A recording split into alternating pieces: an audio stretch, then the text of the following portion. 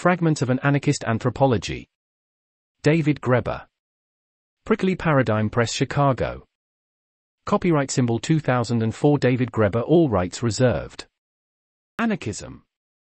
The name given to a principle or theory of life and conduct under which society is conceived without government, harmony in such a society being obtained, not by submission to law, or by obedience to any authority, but by free agreements concluded between the various groups, territorial and professional, freely constituted for the sake of production and consumption, as also for the satisfaction of the infinite variety of needs and aspirations of a civilized being. Peter Kropotkin, Encyclopedia Britannica. Basically, if you're not a utopianist, you're a schmuck. Jonathan Feldman, Indigenous Planning Times. What follows are a series of thoughts, sketches of potential theories, and tiny manifestos, all meant to offer a glimpse at the outline of a body of radical theory that does not actually exist, though it might possibly exist at some point in the future. Since there are very good reasons why an anarchist anthropology really ought to exist, we might start by asking why one doesn't, or, for that matter, why an anarchist sociology doesn't exist, or an anarchist economics, anarchist literary theory, or anarchist political science. Why are there so few anarchists in the academy? It's a pertinent question because, as a political philosophy, anarchism is veritably exploding right now. Anarchist or anarchist-inspired movements are growing everywhere. Traditional anarchist principles, autonomy, voluntary association, self-organization, mutual aid, direct democracy, have gone from the basis for organizing within the globalization movement, to playing the same role in radical movements of all kinds everywhere. Revolutionaries in Mexico, Argentina, India, and elsewhere have increasingly abandoned even talking about seizing power, and begun to formulate radically different ideas of what a revolution would even mean. Most, admittedly, fall shy of actually using the word anarchist. But as Barbara Epstein has recently pointed out, anarchism has by now largely taken the place Marxism had in the social movements of the 60s. Even those who do not consider themselves anarchists feel they have to define themselves in relation to it, and draw on its ideas. Yet all this has found almost no reflection in the academy. Most academics seem to have only the vaguest idea what anarchism is even about, or dismiss it with the crudest stereotypes. Anarchist organization. But isn't that a contradiction in terms? In the United States there are thousands of academic Marxists of one sort or another, but hardly a dozen scholars willing openly to call themselves anarchists. So are academics just behind the curve here? It's possible. Perhaps in a few years the academy will be overrun by anarchists. But I'm not holding my breath. It does seem that Marxism has an affinity with the academy that anarchism never will. It was, after all, the only great social movement that was invented by a PhD, even if afterwards, it became a movement intending to rally the working class. Most accounts of the history of anarchism assume it was basically similar. Anarchism is presented as the brainchild of certain 19th-century thinkers, Proudhon, Bakunin, Kropotkin, etc. It then went on to inspire working class organizations, became enmeshed in political struggles, divided into sects. Anarchism, in the standard accounts, usually comes out as Marxism's poorer cousin, theoretically a bit flat-footed but making up for brains, perhaps, with passion and sincerity. But in fact, the analogy is strained at best. The 19th-century founding figures did not think of themselves as having invented anything particularly new.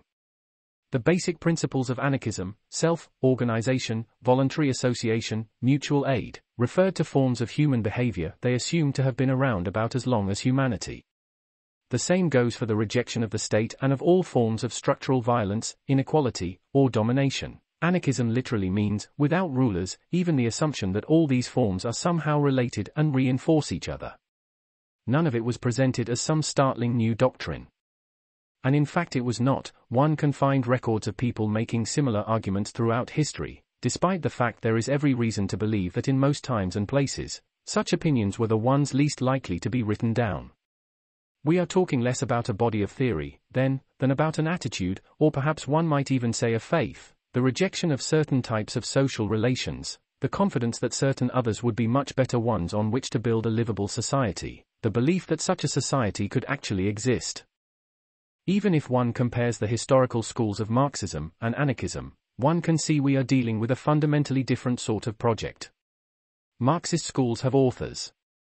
Just as Marxism sprang from the mind of Marx, so we have Leninists, Maoists, Trotskytes, Gramscians, Althusserians.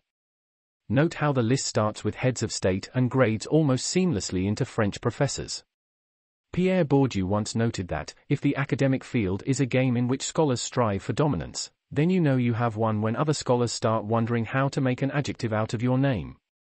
It is, presumably, to preserve the possibility of winning the game that intellectuals insist, in discussing each other, on continuing to employ just the sort of great man theories of history they would scoff at in just about any other context. Foucault's ideas, like Trotsky's, are never treated as primarily the products of a certain intellectual milieu, as something that emerged from endless conversations and arguments involving hundreds of people, but always, as if they emerged from the genius of a single man, or, very occasionally, woman.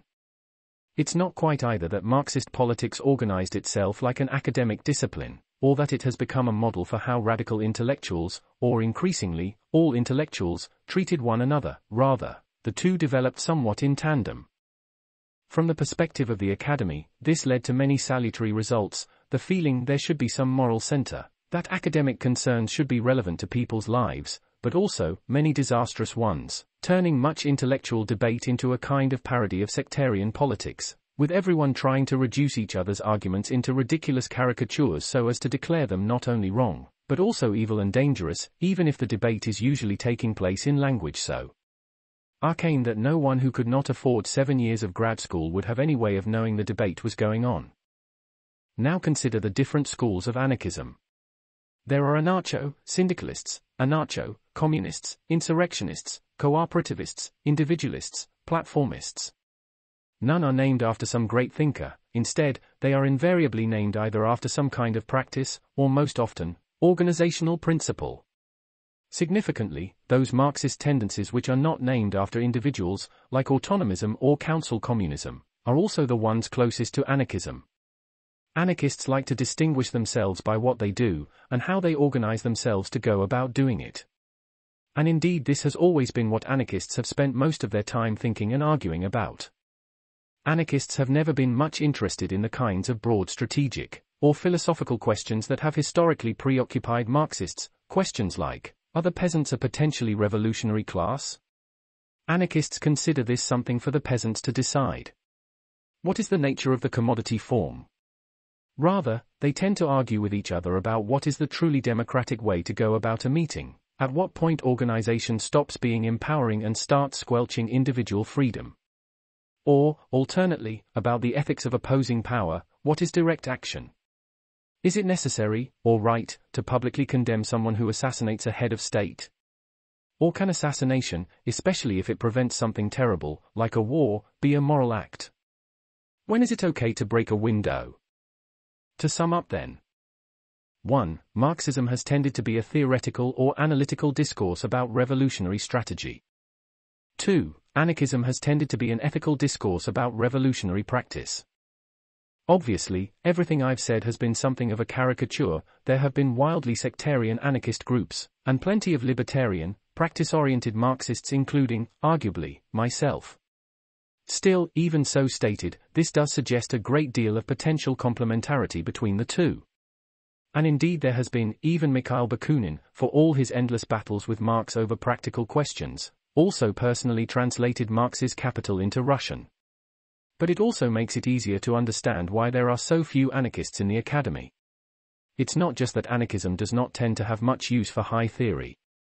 It's that it is primarily concerned with forms of practice. It insists, before anything else, that one's means must be consonant with one's ends. One cannot create freedom through authoritarian means. In fact, as much as possible, one must oneself, in one's relations with one's friends and allies, embody the society one wishes to create.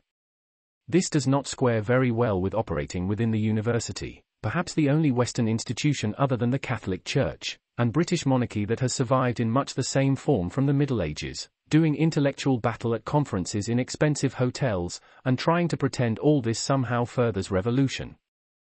At the very least, one would imagine being an openly anarchist professor would mean challenging the way universities are run, and I don't mean by demanding an anarchist studies department, either, and that, of course, is going to get one in far more trouble than anything one could ever write. This does not mean anarchist theory is impossible. This doesn't mean anarchists have to be against theory. After all, anarchism is, itself, an idea, even if a very old one. It is also a project, which sets out to begin creating the institutions of a new society, within the shell of the old, to expose, subvert, and undermine structures of domination, but always, while doing so, proceeding in a democratic fashion, a manner which itself demonstrates those structures are unnecessary. Clearly any such project has need of the tools of intellectual analysis and understanding. It might not need high theory, in the sense familiar today. Certainly it will not need one single, anarchist high theory. That would be completely inimical to its spirit. Much better, I think, something more in the spirit of anarchist decision-making processes, employed in anything from tiny affinity groups to gigantic spokes councils of thousands of people. Most anarchist groups operate by a consensus process which has been developed, in many ways, to be the exact opposite of the high-handed, divisive, sectarian style so popular amongst other radical groups. Applied to theory, this would mean accepting the need for a diversity of high theoretical perspectives, united only by certain shared commitments and understandings. In consensus process, everyone agrees from the start on certain broad principles of unity and purposes for being for the group, but beyond that they also accept as a matter of course that no one is ever going to convert another person completely to their point of view, and probably shouldn't try, and that therefore discussion should focus on concrete questions of action, and coming up with a plan that everyone can live with and no one feels is in fundamental violation of their principles. One could see a parallel here, a series of diverse perspectives, joined together by their shared desire to understand the human condition, and move it in the direction of greater freedom. Rather than be based on the need to prove others' fundamental assumptions wrong, it seeks to find particular projects on which they reinforce each other. Just because theories are incommensurable in certain respects does not mean they cannot exist or even reinforce each other, any more than the fact that individuals have unique and incommensurable views of the world means they cannot become friends, or lovers, or work on common projects. Even more than high theory, what anarchism needs is what might be called low theory, a way of grappling with those real, immediate questions that emerge from a transformative project. Mainstream social science actually isn't much help here, because normally in mainstream social science this sort of thing is generally classified as policy issues, and no self-respecting anarchist would have anything to do with these. Against policy, a tiny manifesto. The notion of policy presumes a state or governing apparatus which imposes its will on others. Policy is the negation of politics. Policy is by definition something concocted by some form of elite, which presumes it knows better than others how their affairs are to be conducted. By participating in policy debates the very best one can achieve is to limit the damage, since the very premise is inimical to the idea of people managing their own affairs. So in this case, the question becomes, what sort of social theory would actually be of interest to those who are trying to help bring about a world in which people are free to govern their own affairs? This is what this pamphlet is mainly about. For starters, I would say any such theory would have to begin with some initial assumptions. Not many. Probably just two. First, it would have to proceed from the assumption that, as the Brazilian folk song puts it, another world is possible. That institutions like the state, capitalism, racism and male dominance are not inevitable, that it would be possible to have a world in which these things would not exist, and that we'd all be better off as a result. To commit oneself to such a principle is almost an act of faith, since how can one have certain knowledge of such matters? It might possibly turn out that such a world is not possible. But one could also make the argument that it's this very unavailability of absolute knowledge, which makes a commitment to optimism a moral imperative, since one cannot know a radically better world is not possible. Are we not betraying everyone by insisting on continuing to justify, and reproduce, the mess we have today? And anyway, even if we're wrong, we might well get a lot closer. Against anti-utopianism, another tiny manifesto. Here of course one has to deal with the inevitable objection that utopianism has led to unmitigated horror, as Stalinists, Maoists, and other idealists tried to carve society into impossible shapes, killing millions in the process. This argument belies a fundamental misconception that imagining better worlds was itself the problem. Stalinists and their ilk did not kill because they dreamed great dreams. Actually, Stalinists were famous for being rather short on imagination, but because they mistook their dreams for scientific certainties. This led them to feel they had a right to impose their visions through a machinery of violence. Anarchists are proposing nothing of the sort, on either count. They presume no inevitable course of history, and one can never further the course of freedom by creating new forms of coercion. In fact, all forms of systemic violence are, among other things, assaults on the role of the imagination as a political principle, and the only way to begin to think about eliminating systematic violence is by recognizing this. And of course one could write very long books about the atrocities throughout history carried out by cynics and other pessimists. So that's the first proposition. The second, I'd say, is that any anarchist social theory would have to reject self-consciously any trace of vanguardism. The role of intellectuals is most definitively not to form an elite that can arrive at the correct strategic analyses, and then lead the masses to follow. But if not that, what? This is one reason I'm calling this essay, Fragments of an Anarchist Anthropology, because this is one area where I think anthropology is particularly well positioned to help. And not only because most actually existing self-governing communities, and actually existing non-market economies in the world have been investigated by anthropologists rather than sociologists or historians. It is also because the practice of ethnography provides at least something of a model, if a very rough, incipient model, of how non-vanguardist revolutionary intellectual practice might work. When one carries out an ethnography, one observes what people do, and then tries to tease out the hidden symbolic, moral, or pragmatic logics that underlie their actions. One tries to get at the way people's habits and actions make sense in ways that they are not themselves completely aware of. One obvious role for a radical intellectual is to do precisely that, to look at those who are creating viable alternatives, try to figure out what might be the larger implications of what they are already doing, and then offer those ideas back, not as prescriptions, but as contributions, possibilities, as gifts. This is more or less what I was trying to do a few paragraphs ago, when I suggested that social theory could refashion itself in the manner of direct democratic process. And as that example makes clear, such a project would actually have to have two aspects, or moments if you like, one ethnographic, one utopian, suspended in a constant dialogue. None of this has much to do with what anthropology, even radical anthropology, has actually been like over the last 100 years or so. Still, there has been a strange affinity, over the years, between anthropology and anarchism which is in itself significant.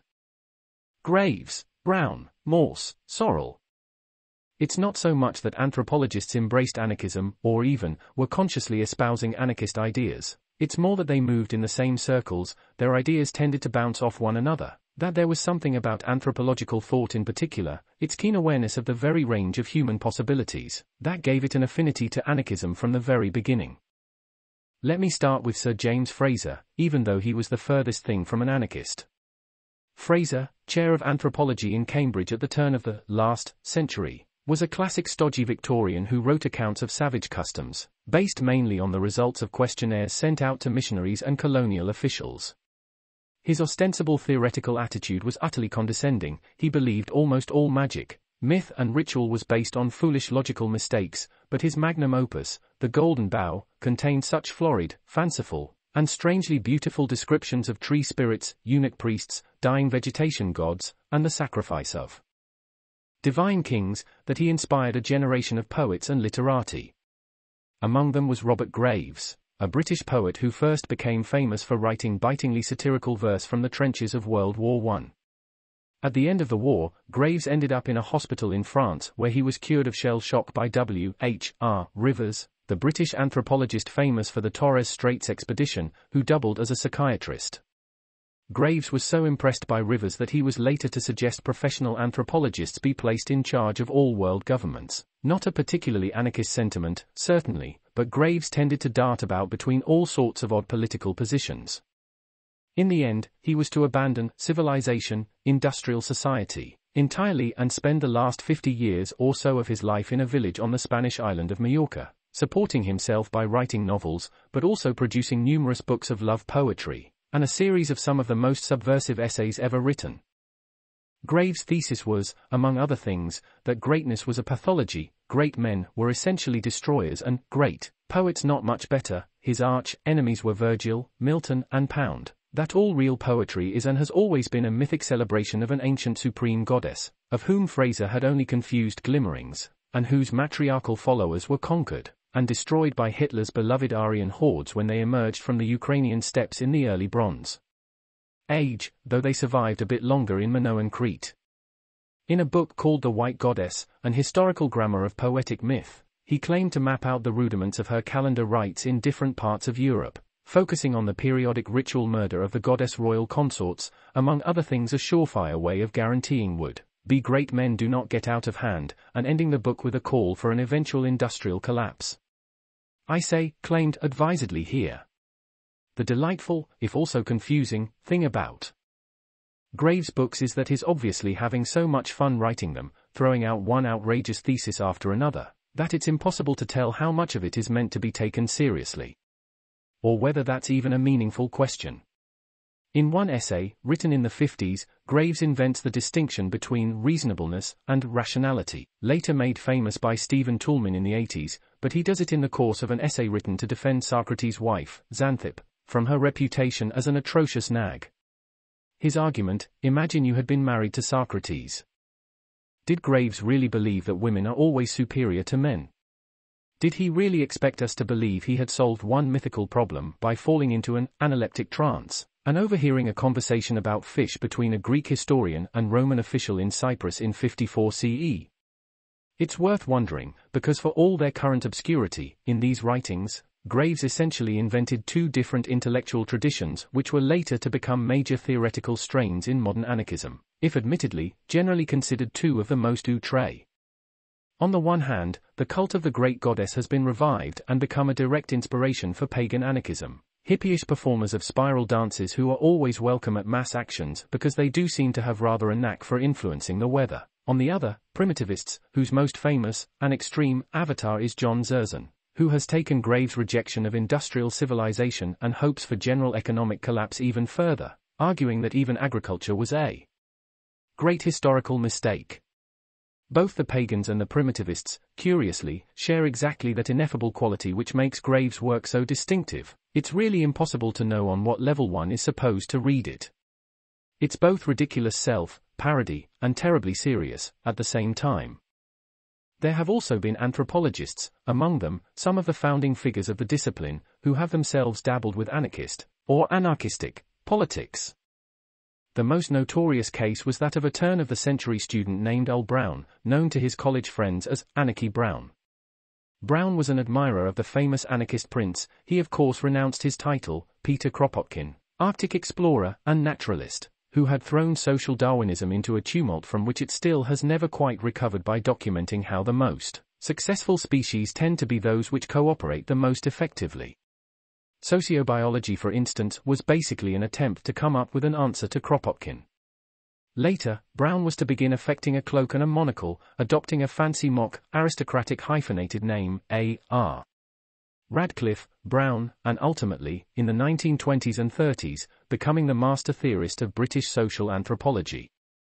The older Brown didn't like to talk too much about his youthful politics, but it's probably no coincidence that his main theoretical interest remained the maintenance of social order outside the state. Perhaps the most intriguing case, though, is that of Marcel Mauss, Radcliffe, Brown's contemporary, and the inventor of French anthropology. Mauss was a child of Orthodox Jewish parents who had the mixed blessing of also being the nephew of Émile Durkheim, the founder of French sociology. Mauss was also a revolutionary socialist.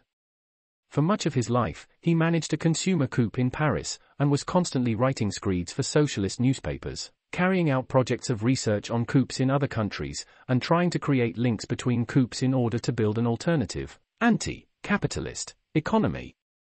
His most famous work was written in response to the crisis of socialism. He saw in Lenin's reintroduction of the market in the Soviet Union in the 20s. If it was impossible to simply legislate the money economy away, even in Russia, the least monetarized society in Europe, then perhaps revolutionaries needed to start looking at the ethnographic record to see what sort of creature the market really was, and what viable alternatives to capitalism might look like.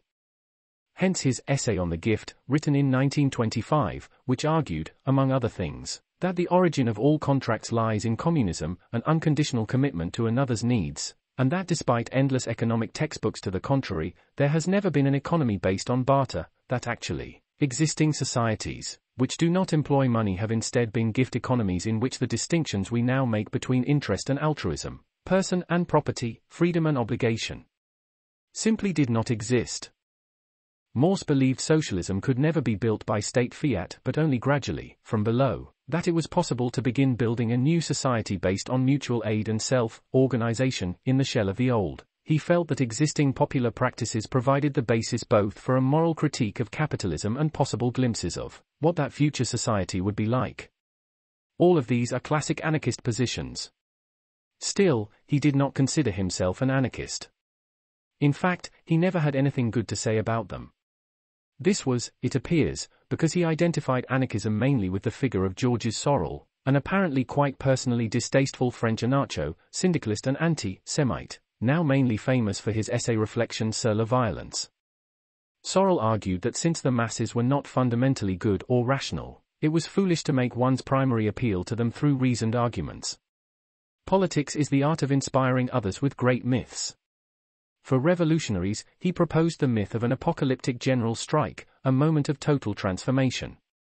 To maintain it, he added, one would need a revolutionary elite capable of keeping the myth alive by their willingness to engage in symbolic acts of violence, an elite which, like the Marxist vanguard party, often somewhat less symbolic in its violence, Mauss described as a kind of perpetual conspiracy, a modern version of the secret political men's societies of the ancient world. In other words, Mauss saw Sorel, and hence anarchism, as introducing an element of the irrational, of violence, and of vanguardism.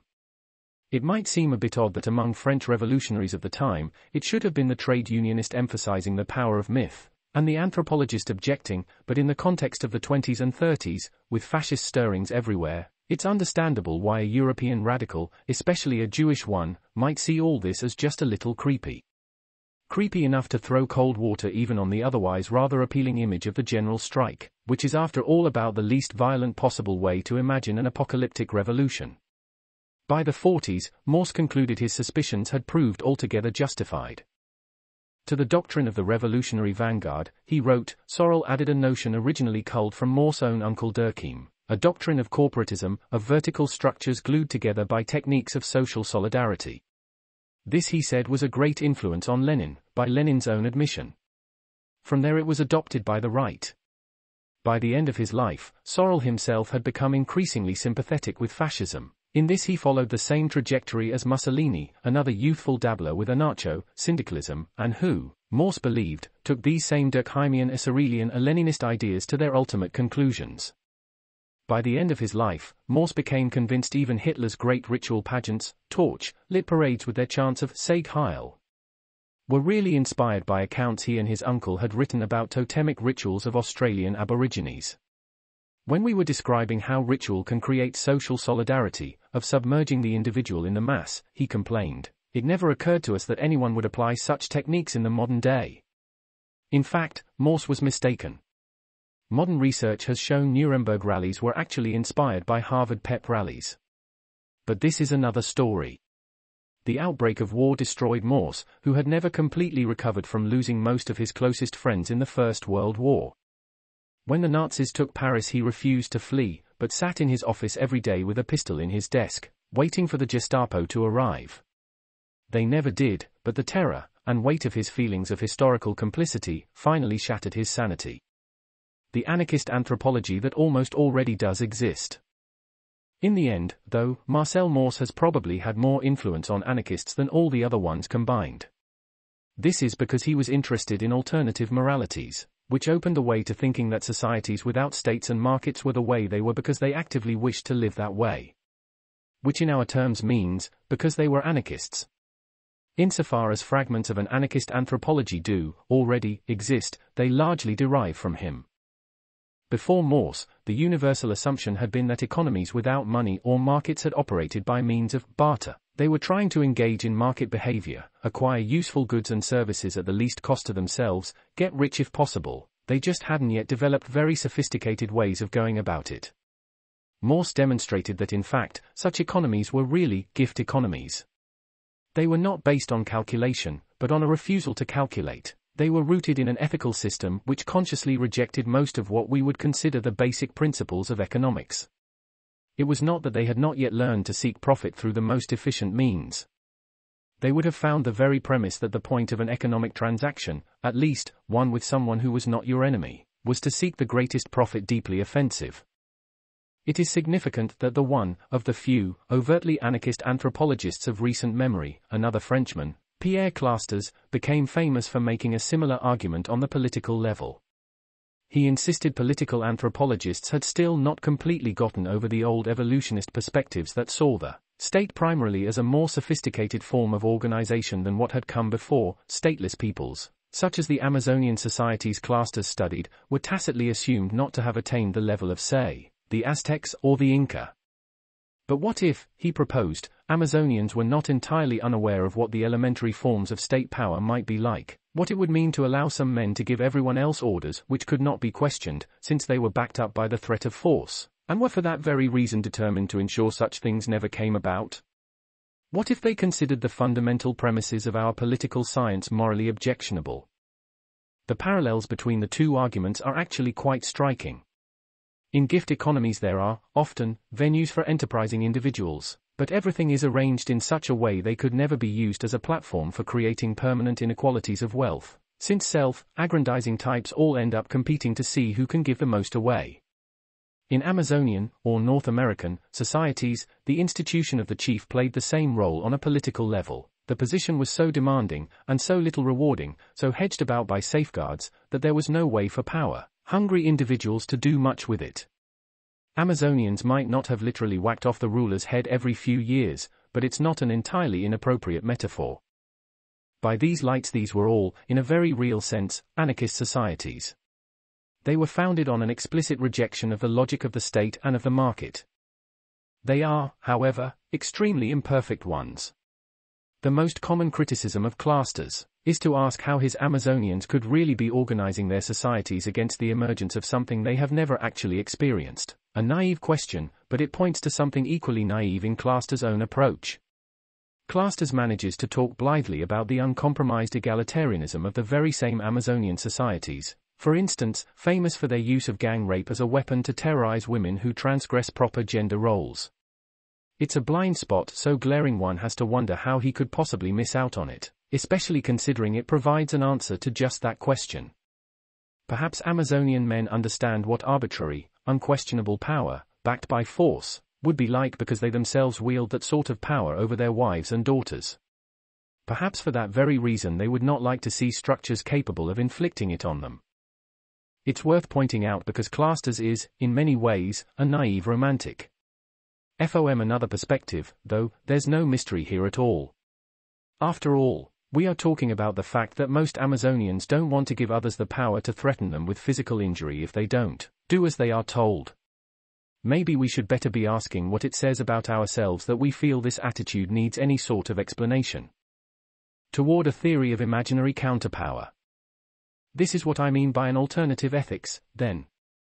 Anarchistic societies are no more unaware of human capacities for greed or vainglory than modern Americans are unaware of human capacities for envy, gluttony, or sloth. They would just find them equally unappealing as the basis for their civilization. In fact, they see these phenomena as moral dangers so dire they end up organizing much of their social life around containing them. If this were a purely theoretical essay, I would explain that all this suggests an interesting way of synthesizing theories of value and theories of resistance. For present purposes, suffice it to say that I think Mauss and Clastres have succeeded, somewhat despite themselves, in laying the groundwork for a theory of revolutionary counterpower. I'm afraid this is a somewhat complicated argument. Let me take it one step at a time. In typical revolutionary discourse, a counterpower is a collection of social institutions set in opposition to the state and capital, from self-governing communities to radical labor unions to popular militias. Sometimes it is also referred to as an anti-power. When such institutions maintain themselves in the face of the state, this is usually referred to as a dual power situation. By this definition, most of human history is actually characterized by dual power situations, since few historical states had the means to root such institutions out, even assuming that they would have wanted to. But Mauss and Clastres' argument suggests something even more radical. It suggests that counterpower, at least in the most elementary sense, actually exists where the states and markets are not even present, that in such cases, rather than being embodied in popular institutions which pose themselves against the power of lords, or kings, or plutocrats, they are embodied in institutions which ensure such types of person never come about. What it is counter to, then, is a potential, a latent aspect, or dialectical possibility if you prefer, within the society itself. This at least would help explain an otherwise peculiar fact, the way in which it is often particularly the egalitarian societies which are torn by terrible inattentions, or at least, extreme forms of symbolic violence. Of course, all societies are to some degree at war with themselves. There are always clashes between interests, factions, classes, and the like. Also, social systems are always based on the pursuit of different forms of value which pull people in different directions. In egalitarian societies, which tend to place an enormous emphasis on creating and maintaining communal consensus, this often appears to spark a kind of equally elaborate reaction formation, a spectral night world inhabited by monsters, witches, or other creatures of horror. And it's the most peaceful societies which are also the most haunted, in their imaginative constructions of the cosmos, by constant specters of perennial war. The invisible worlds surrounding them are literally battlegrounds. It's as if the endless labor of achieving consensus masks a constant inner violence, or, it might perhaps be better to say, is in fact the process by which that inner violence is measured and contained, and it is precisely this, and the resulting tangle of moral contradiction, which is the prime font of social creativity. It's not these conflicting principles and contradictory impulses themselves which are the ultimate political reality, then, it's the regulatory process which mediates them. Some examples might help here. Case 1, the PROA, a highly egalitarian society living along tributaries of the Orinoco, which ethnographer Joanna Overing herself describes as anarchists. They place enormous value on individual freedom and autonomy, and are quite self-conscious about the importance of ensuring that no one is ever at another person's orders, or the need to ensure no one gains such control over economic resources that they can use it to constrain others' freedom. Yet they also insist that PROA culture itself was the creation of an evil god, a two-headed cannibalistic buffoon. The PROA have developed a moral philosophy which defines the human condition as caught between a world of the senses, of wild, pre-social desires, and a world of thought. Growing up involves learning to control and channel in the former through thoughtful consideration for others, and the cultivation of a sense of humor, but this is made infinitely more difficult by the fact that all forms of technical knowledge, however necessary for life, are, due to their origins, laced with elements of destructive madness. Similarly, while the PROA are famous for their peaceableness, murder is unheard of, the assumption being that anyone who killed another human being would be instantly consumed by pollution and die horribly. They inhabit a cosmos of endless invisible war, in which wizards are engaged in fending off the attacks of insane, predatory gods, and all deaths are caused by spiritual murder and have to be avenged by the magical massacre of whole, distant, unknown communities. Case 2, the Tiv, another notoriously egalitarian society, make their homes along the Benue River in central Nigeria. Compared to the PROA, their domestic life is quite hierarchical. Male elders tend to have many wives, and exchange with one another the rights to younger women's fertility. Younger men are thus reduced to spending most of their lives chilling their heels as unmarried dependents in their father's compounds. In recent centuries, the Tiv were never entirely insulated from the raids of slave traders. Tivland was also dotted with local markets. Minor wars between clans were occasionally fought, though more often large disputes were mediated in large communal moots. Still, there were no political institutions larger than the compound. In fact, anything that even began to look like a political institution was considered intrinsically suspect, or more precisely, seen as surrounded by an aura of occult horror. This was, as ethnographer Paul Bohannon succinctly put it, because of what was seen to be the nature of power. Men attain power by consuming the substance of others. Markets were protected, and market rules enforced by charms which embodied diseases and were said to be powered by human body parts and blood. Enterprising men who managed to patch together some sort of fame, wealth, or clientele were by definition witches. Their hearts were coated by a substance called salve, which could only be augmented by the eating of human flesh.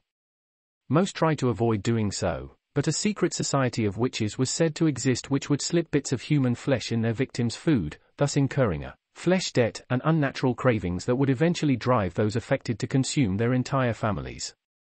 This imaginary society of witches was seen as the invisible government of the country. Power was thus institutionalized evil, and every generation, a witch-finding movement would arise to expose the culprits, thus, effectively, destroying any emerging structures of authority. Case 3, Highland Madagascar, where I lived between 1989 and 1991, was a rather different place.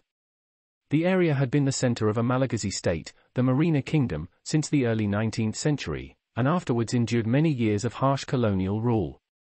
There was a market economy and, in theory, a central government, during the time I was there, largely dominated by what was called the Merina bourgeoisie. In fact, this government had effectively withdrawn from most of the countryside, and rural communities were effectively governing themselves. In many ways these could also be considered anarchistic. Most local decisions were made by consensus by informal bodies. Leadership was looked on at best with suspicion. It was considered wrong for adults to be giving one another orders, especially on an ongoing basis. This was considered to make even institutions like wage labor inherently morally suspect. Or to be more precise, un-Malagasy, this was how the French behaved, or wicked kings and slaveholders long ago. Society was overall remarkably peaceable. Yet once again it was surrounded by invisible warfare. Just about everyone had access to dangerous medicine or spirits, or was willing to let on they might. The night was haunted by witches who danced naked on tombs and rode men like horses. Just about all sickness was due to envy, hatred, and magical attack. What's more, witchcraft bore a strange, ambivalent relation to national identity. While people made rhetorical reference to Malagasy as equal and united, like hairs on a head, ideals of economic equality were rarely, if ever, invoked. However, it was assumed that anyone who became too rich or powerful would be destroyed by witchcraft. And while witchcraft was the definition of evil, it was also seen as peculiarly Malagasy. Charms were just charms, but evil charms were called Malagasy charms. Insofar as rituals of moral solidarity did occur, and the ideal of equality was invoked, it was largely in the course of rituals held to suppress, expel, or destroy those witches who, perversely, were the twisted embodiment and practical enforcement of the egalitarian ethos of the society itself. Note how in each case there's a striking contrast between the cosmological content, which is nothing if not tumultuous, and social process, which is all about mediation, arriving at consensus. None of these societies are entirely egalitarian. There are always certain key forms of dominance, at least of men over women, elders over juniors. The nature and intensity of these forms vary enormously. In PROA communities the hierarchies were so modest that overing doubts one can really speak of male dominance at all. Despite the fact that communal leaders are invariably male, the TIV appear to be quite another story. Still, structural inequalities invariably exist, and as a result I think it is fair to say that these anarchies are not only imperfect, they contain with them the seeds of their own destruction. It is hardly a coincidence that when larger, more systematically violent forms of domination do emerge, they draw on precisely these idioms of age and gender to justify themselves.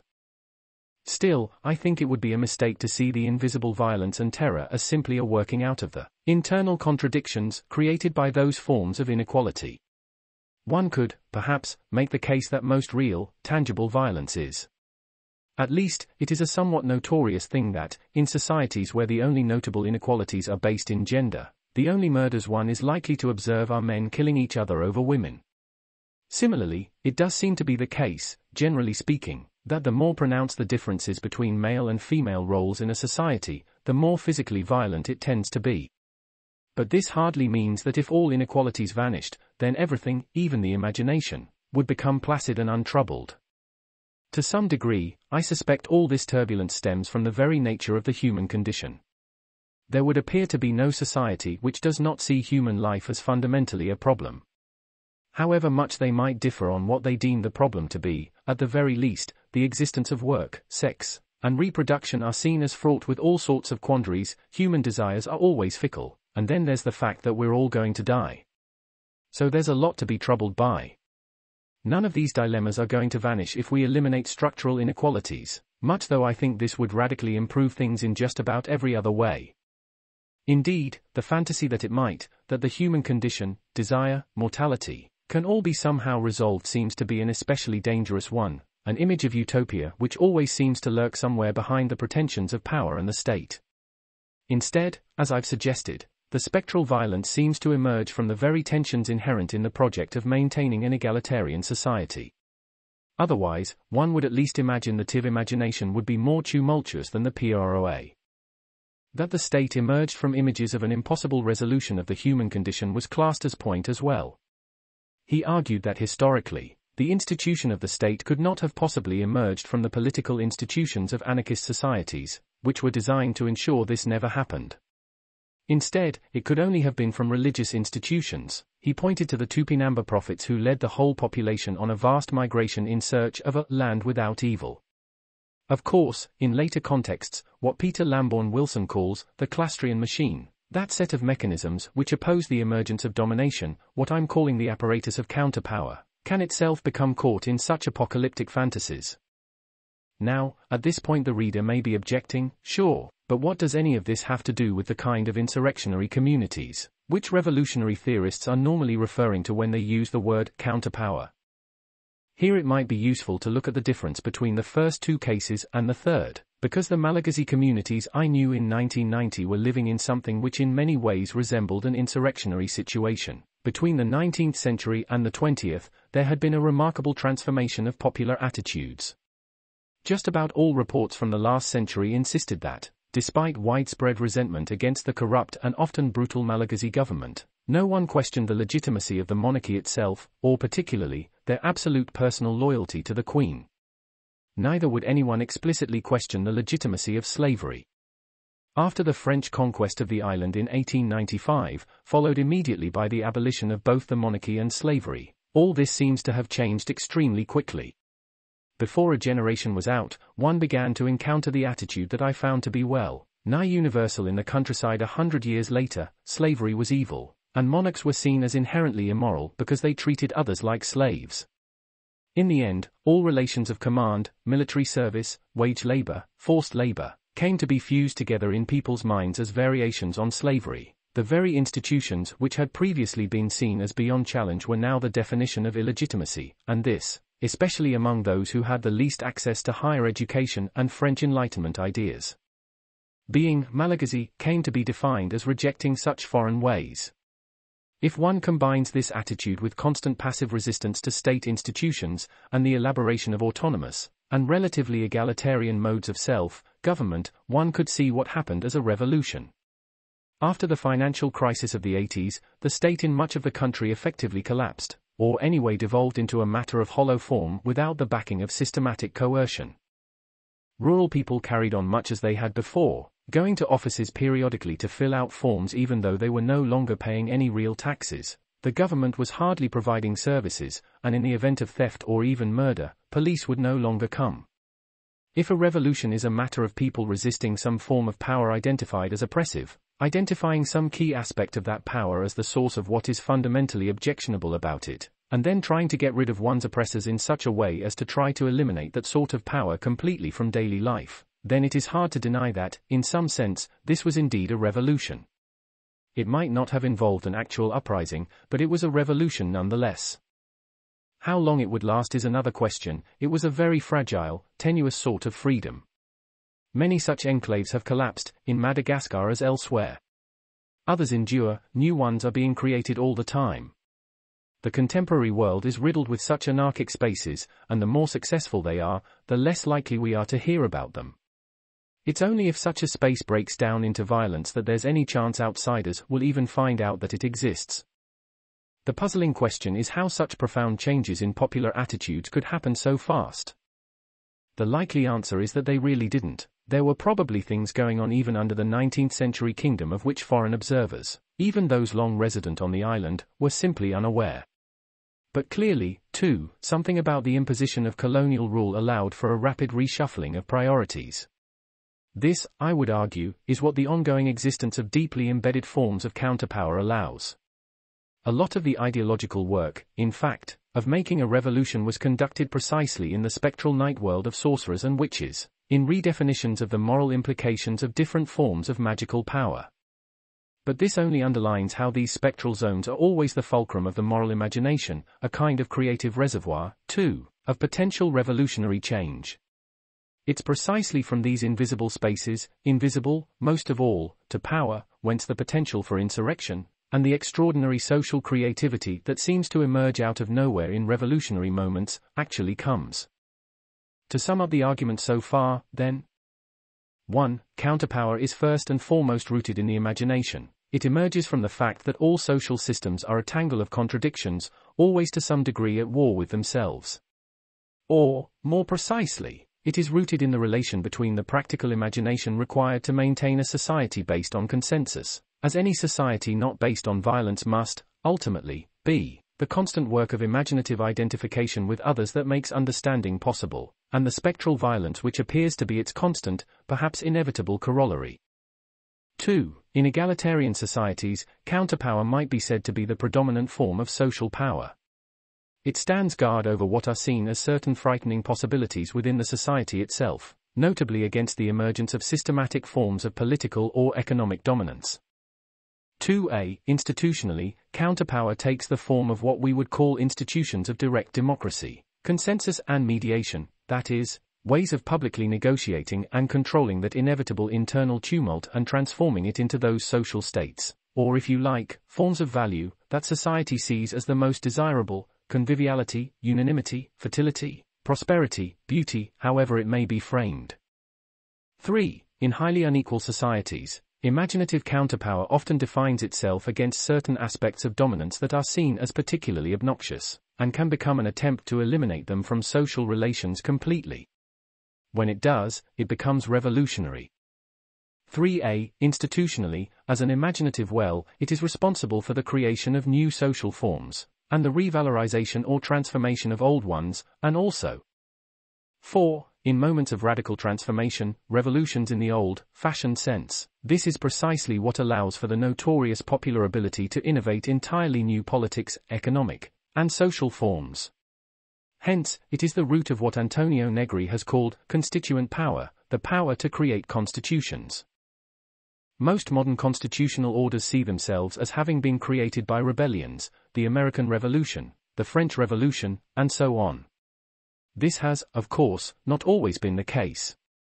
But this leads to a very important question, because any really politically engaged anthropology will have to start by seriously confronting the question of what, if anything, really divides what we like to call the modern world from the rest of human history, to which folks like the PROA, TIV or Malagasy are normally relegated. This is, as one might imagine, a pretty vexed question, but I am afraid it can't be avoided, since otherwise, many readers might not be convinced there's any reason to have an anarchist anthropology to begin with. Blowing up walls. As I remarked, an anarchist anthropology doesn't really exist. There are only fragments. In the first part of this essay I tried to gather some of them, and to look for common themes. In this part one want to go further, and imagine a body of social theory that might exist at some time in the future. Obvious objections. Before being able to do so, I really do need to address the usual objection to any project of this nature, that the study of actually existing anarchist societies is simply irrelevant to the modern world. After all, aren't we just talking about a bunch of primitives? For anarchists who do know something about anthropology, the arguments are all too familiar. A typical exchange goes something like this. Skeptic: well, I might take this whole anarchism idea more seriously if you could give me some reason to think it would work. Can you name me a single viable example of a society which has existed without a government? Anarchist: sure. There have been thousands. I could name a dozen just off the top of my head: the Bororo, the Baining, the Onondaga, the Wintu, the Emma, the Talensi, the Viso. Skeptic: but those are all a bunch of primitives. I'm talking about anarchism in a modern, technological society. Anarchist: okay, then. There have been all sorts of successful experiments with workers' self-management, like Mondragon, economic projects based on the idea of the gift economy, like Linux, all sorts of political organizations based on consensus and direct democracy. Skeptic: sure, but these are small, isolated examples. I'm talking about whole societies. Anarchist: well, it's not like people haven't tried. Look at the Paris Commune, the revolution in Republican Spain. Skeptic: yeah, and look what happened to those guys. They all got killed. The dice are loaded. You can't win. Because when the skeptic says society, what he really means is state, even nation state. Since no one is going to produce an example of an anarchist state, that would be a contradiction in terms. What we're really being asked for is an example of a modern nation state with the government somehow plucked away, a situation in which the government of Canada, to take a random example, has been overthrown, or for some reason abolished itself, and no new one has taken its place, but instead all former Canadian citizens begin to organize themselves into libertarian collectives, obviously this would never be allowed to happen. In the past, whenever it even looked like it might, here, the Paris Commune and Spanish Civil War are excellent examples. The politicians running pretty much every state in the vicinity have been willing to put their differences on hold until those trying to bring such a situation about had been rounded up and shot. There is a way out, which is to accept that anarchist forms of organization would not look anything like a state. That they would involve an endless variety of communities, associations, networks, projects, on every conceivable scale, overlapping and intersecting in any way we could imagine, and possibly many that we can't. Some would be quite local, others global. Perhaps all they would have in common is that none would involve anyone showing up with weapons, and telling everyone else to shut up and do what they were told. And that, since anarchists are not actually trying to seize power within any national territory, the process of one system replacing the other will not take the form of some sudden revolutionary cataclysm, the storming of a Bastille, the seizing of a winter palace, but will necessarily be gradual, the creation of alternative forms of organization on a world scale, new forms of communication, new, less alienated ways of organizing life, which will, eventually, make currently existing forms of power seem stupid and beside the point. That in turn would mean that there are endless examples of viable anarchism. Pretty much any form of organization would count as one, so long as it was not imposed by some higher authority, from a klezmer ban to the International Postal Service. Unfortunately, this kind of argument does not seem to satisfy most skeptics. They want societies. So one is reduced to scouring the historical and ethnographic record for entities that look like a nation, state, one people, speaking a common language, living within a bounded territory, acknowledging a common set of legal principles, but which lack a state apparatus, which, following Weber, one can define roughly as a group of people who claim that, at least when they are around and in their official capacity, they are the only ones with the right to act violently. These, too, one can find, if one is willing to look at relatively small communities far away in time or space. But then one is told they don't count for just this reason. So we're back to the original problem. There is assumed to be an absolute rupture between the world we live in, and the world inhabited by anyone who might be characterized as primitive, tribal, or even as peasants. Anthropologists are not to blame here. We have been trying for decades now to convince the public that there's no such thing as a primitive, that simple societies are not really all that simple, that no one ever existed in timeless isolation, that it makes no sense to speak of some social systems as more or less evolved, but so far, we've made very little headway. It is almost impossible to convince the average American that a bunch of Amazonians could possibly have anything to teach them, other than, conceivably, that we should all abandon modern civilization and go live in Amazonia, and this because they are assumed to live in an absolutely different world. Which is, oddly enough, again because of the way we are used to thinking about revolutions. Let me take up the argument I began to sketch out in the last section and try to explain why I think this is true. A fairly brief manifesto. Concerning the concept of revolution. The term revolution has been so relentlessly cheapened in common usage that it can mean almost anything. We have revolutions every week now, banking revolutions, cybernetic revolutions, medical revolutions, an internet revolution every time someone invents some clever new piece of software. This kind of rhetoric is only possible because the commonplace definition of revolution has always implied something in the nature of a paradigm shift, a clear break, a fundamental rupture in the nature of social reality after which everything works differently, and previous categories no longer apply. It is this which makes it possible to, say, claim that the modern world is derived from two revolutions, the French Revolution and the Industrial Revolution, despite the fact that the two had almost nothing else in common other than seeming to mark a break with all that came before.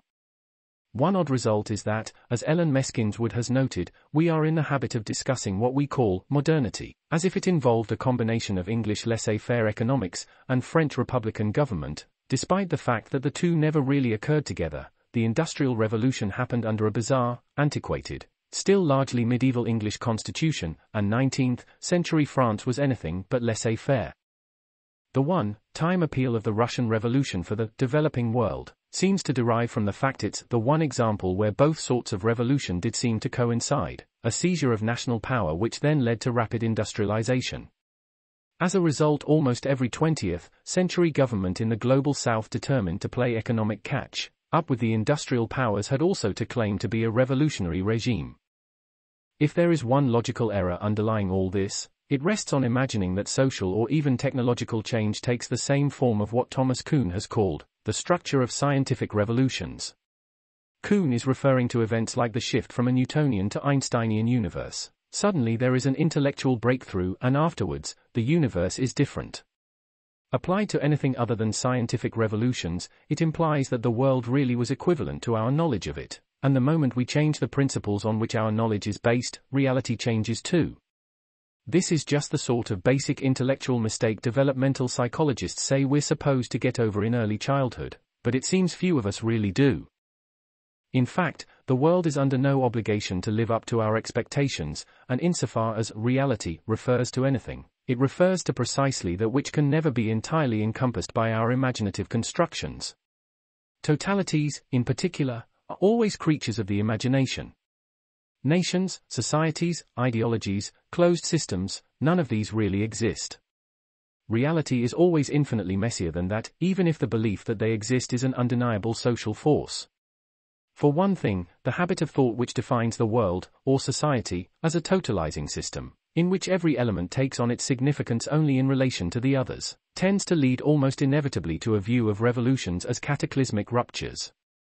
Since, after all, how else could one totalizing system be replaced by a completely different one than by a cataclysmic rupture? Human history thus becomes a series of revolutions: the Neolithic Revolution, the Industrial Revolution, the Information Revolution, etc., and the political dream becomes to somehow take control of the process, to get to the point where we can cause a rupture of this sort, a momentous breakthrough that will not just happen but result directly from some kind of collective will. The revolution, properly speaking. If so, it's not surprising that the moment radical thinkers felt they had to give up this dream, their first reaction was to redouble their efforts to identify revolutions happening anyway, to the point where in the eyes of someone like Paul Virilio, rupture is our permanent state of being, or for someone like Jean Baudrillard, the world now changes completely every couple years, whenever he gets a new idea. This is not an appeal for a flat-out rejection of such imaginary totalities, even assuming this were possible, which it probably isn't, since they are probably a necessary tool of human thought. It is an appeal to always bear in mind that they are just that, tools of thought. For instance, it is indeed a very good thing to be able to ask, after the revolution, how will we organize mass transportation? Who will fund scientific research, or even, after the revolution, do you think there will still be fashion magazines? The phrase is a useful mental hinge, even if we also recognize that in reality, unless we are willing to massacre thousands of people, and probably even then, the revolution will almost certainly not be quite such a clean break as such a phrase implies. What will it be, then? I have already made some suggestions.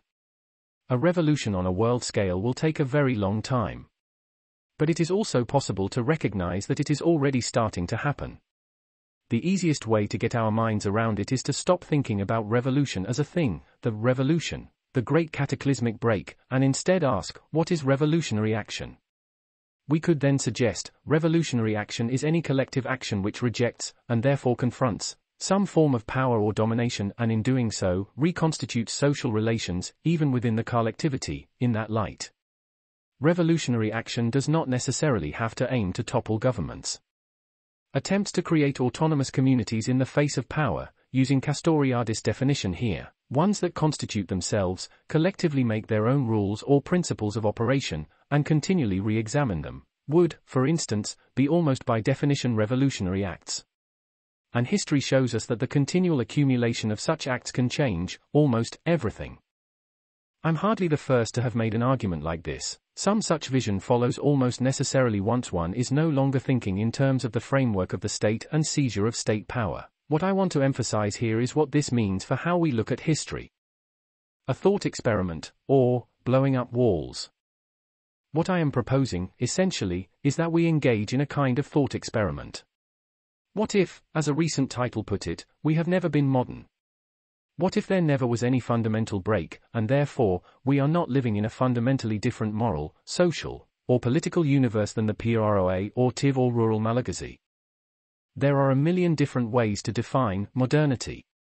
According to some, it mainly has to do with science and technology, for others it's a matter of individualism, others, capitalism, or bureaucratic rationality, or alienation, or an ideal of freedom of one sort or another.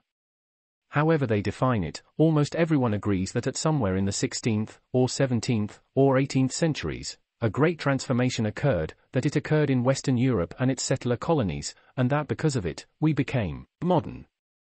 And that once we did, we became a fundamentally different sort of creature than anything that had come before. But what if we kicked this whole apparatus away? What if we blew up the wall? What if we accepted that the people who Columbus or Vasco da Gama discovered on their expeditions were just us? Or certainly, just as much us as Columbus and Vasco da Gama ever were.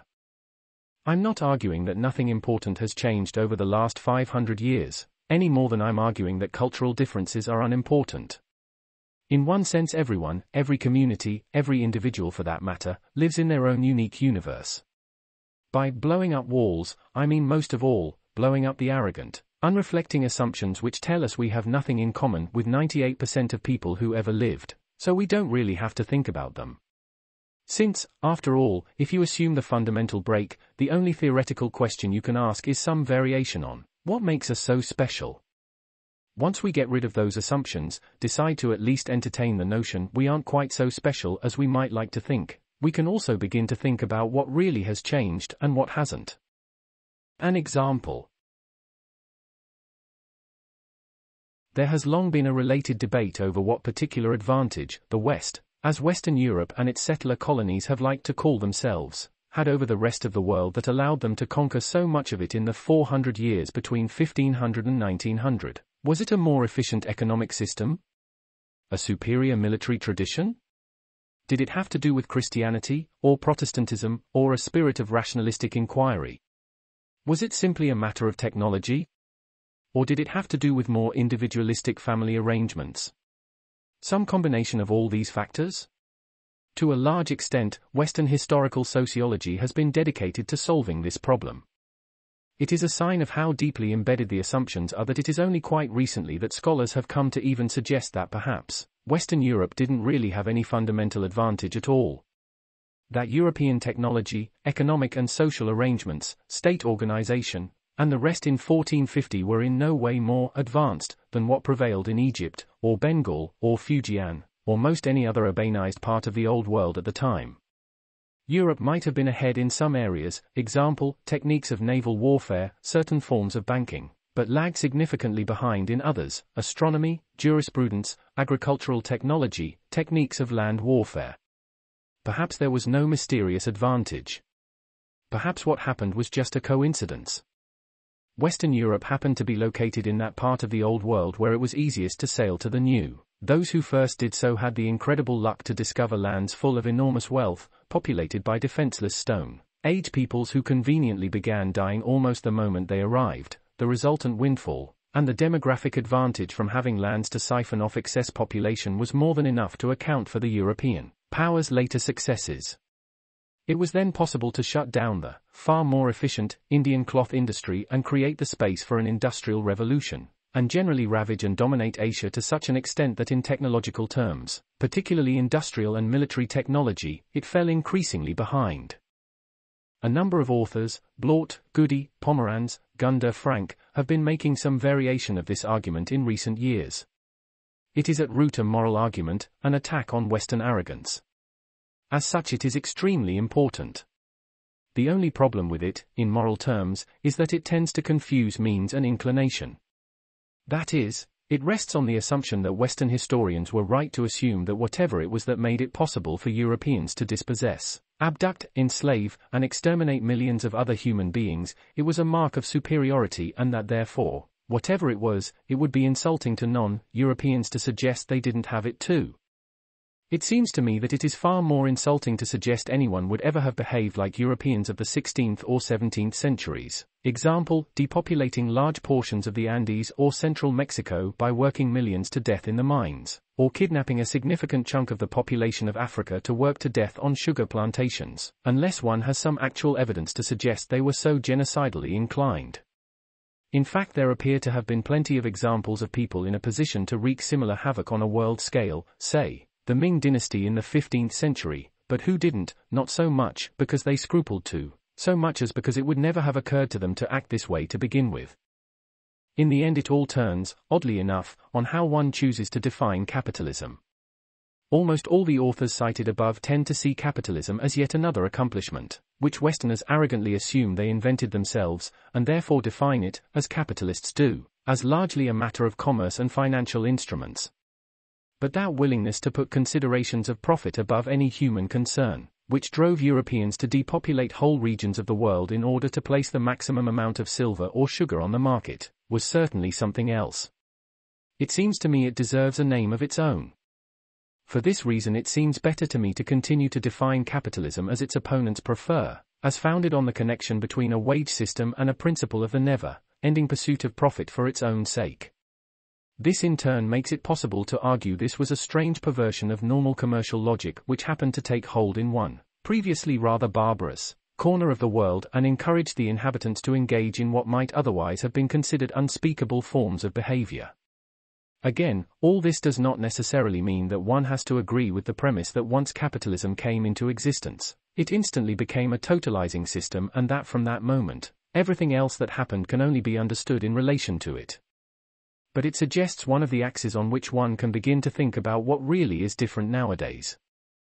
Let us imagine, then, that the West, however defined, was nothing special, and further, that there has been no one fundamental break in human history. No one can deny there have been massive quantitative changes, the amount of energy consumed, the speed at which humans can travel, the number of books produced and read, all these numbers have been rising exponentially.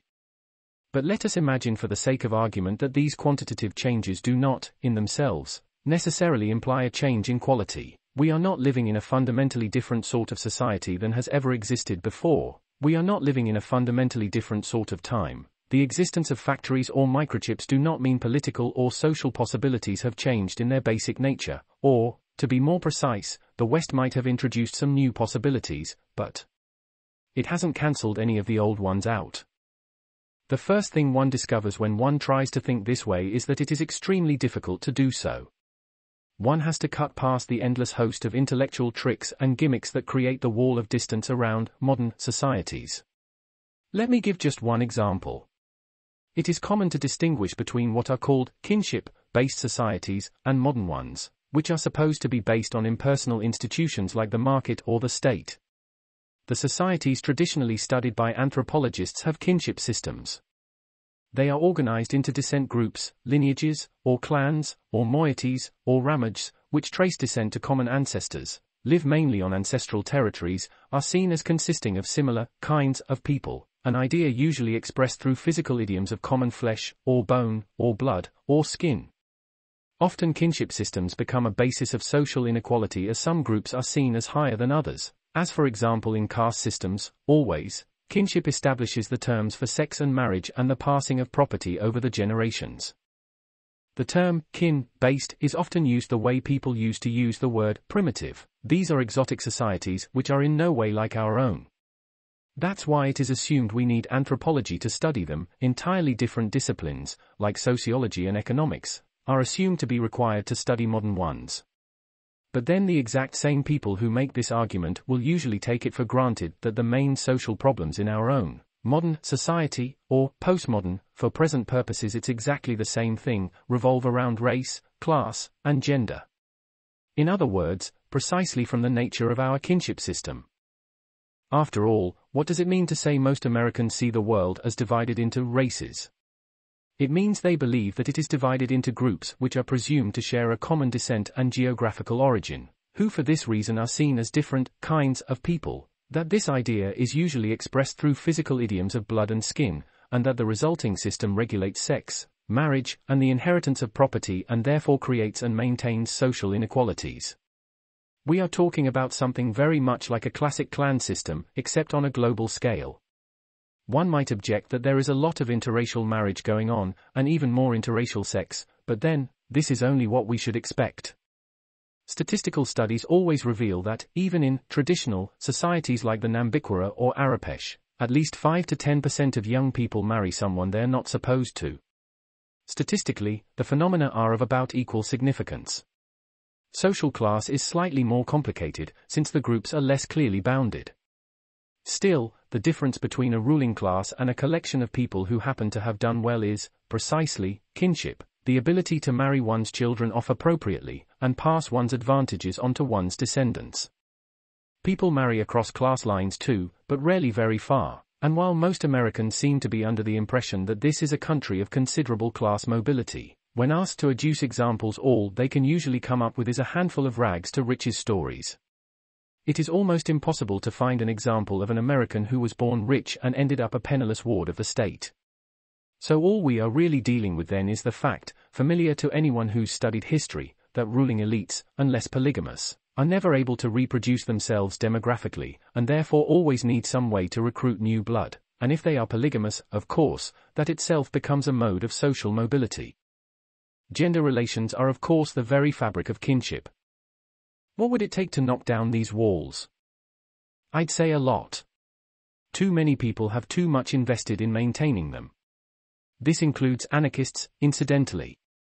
At least in the United States, the anarchists who do take anthropology the most seriously are the primitivists, a small but very vocal faction who argue that the only way to get humanity back on track is to shuck off modernity entirely. Inspired by Marshall Sahlins' essay, The Original Affluent Society, they propose that there was a time when alienation and inequality did not exist, when everyone was a hunter-gathering anarchist, and that therefore real liberation can only come if we abandon civilization and return to the Upper Paleolithic, or at least the early Iron Age. In fact, we know almost nothing about life in the Paleolithic, other than the sort of thing that can be gleaned from studying very old skulls, i.e., in the Paleolithic people had much better teeth. They also died much more frequently from traumatic head wounds. But what we see in the more recent ethnographic record is endless variety. There were hunter-gatherer societies with nobles and slaves, there are agrarian societies that are fiercely egalitarian. Even in Claster's favored stomping grounds in Amazonia, one finds some groups who can justly be described as anarchists, like the PROA, living alongside others, say, the warlike Charente, who are clearly anything but. And societies are constantly reforming, skipping back and forth between what we think of as different evolutionary stages. I do not think we're losing much if we admit that humans never really lived in the Garden of Eden. Knocking the walls down can allow us to see this history as a resource to us in much more interesting ways. Because it works both ways. Not only do we, in industrial societies, still have kinship and cosmologies, other societies have social movements and revolutions. Which means, among other things, that radical theorists no longer have to pore endlessly over the same scant 200 years of revolutionary history. Between the 16th and 19th centuries, the west coast of Madagascar was divided into a series of related kingdoms under the Maro-Ancetra dynasty. Their subjects were collectively known as the Sakalava.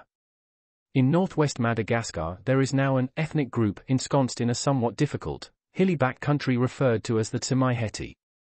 The word literally means, those who do not cut their hair.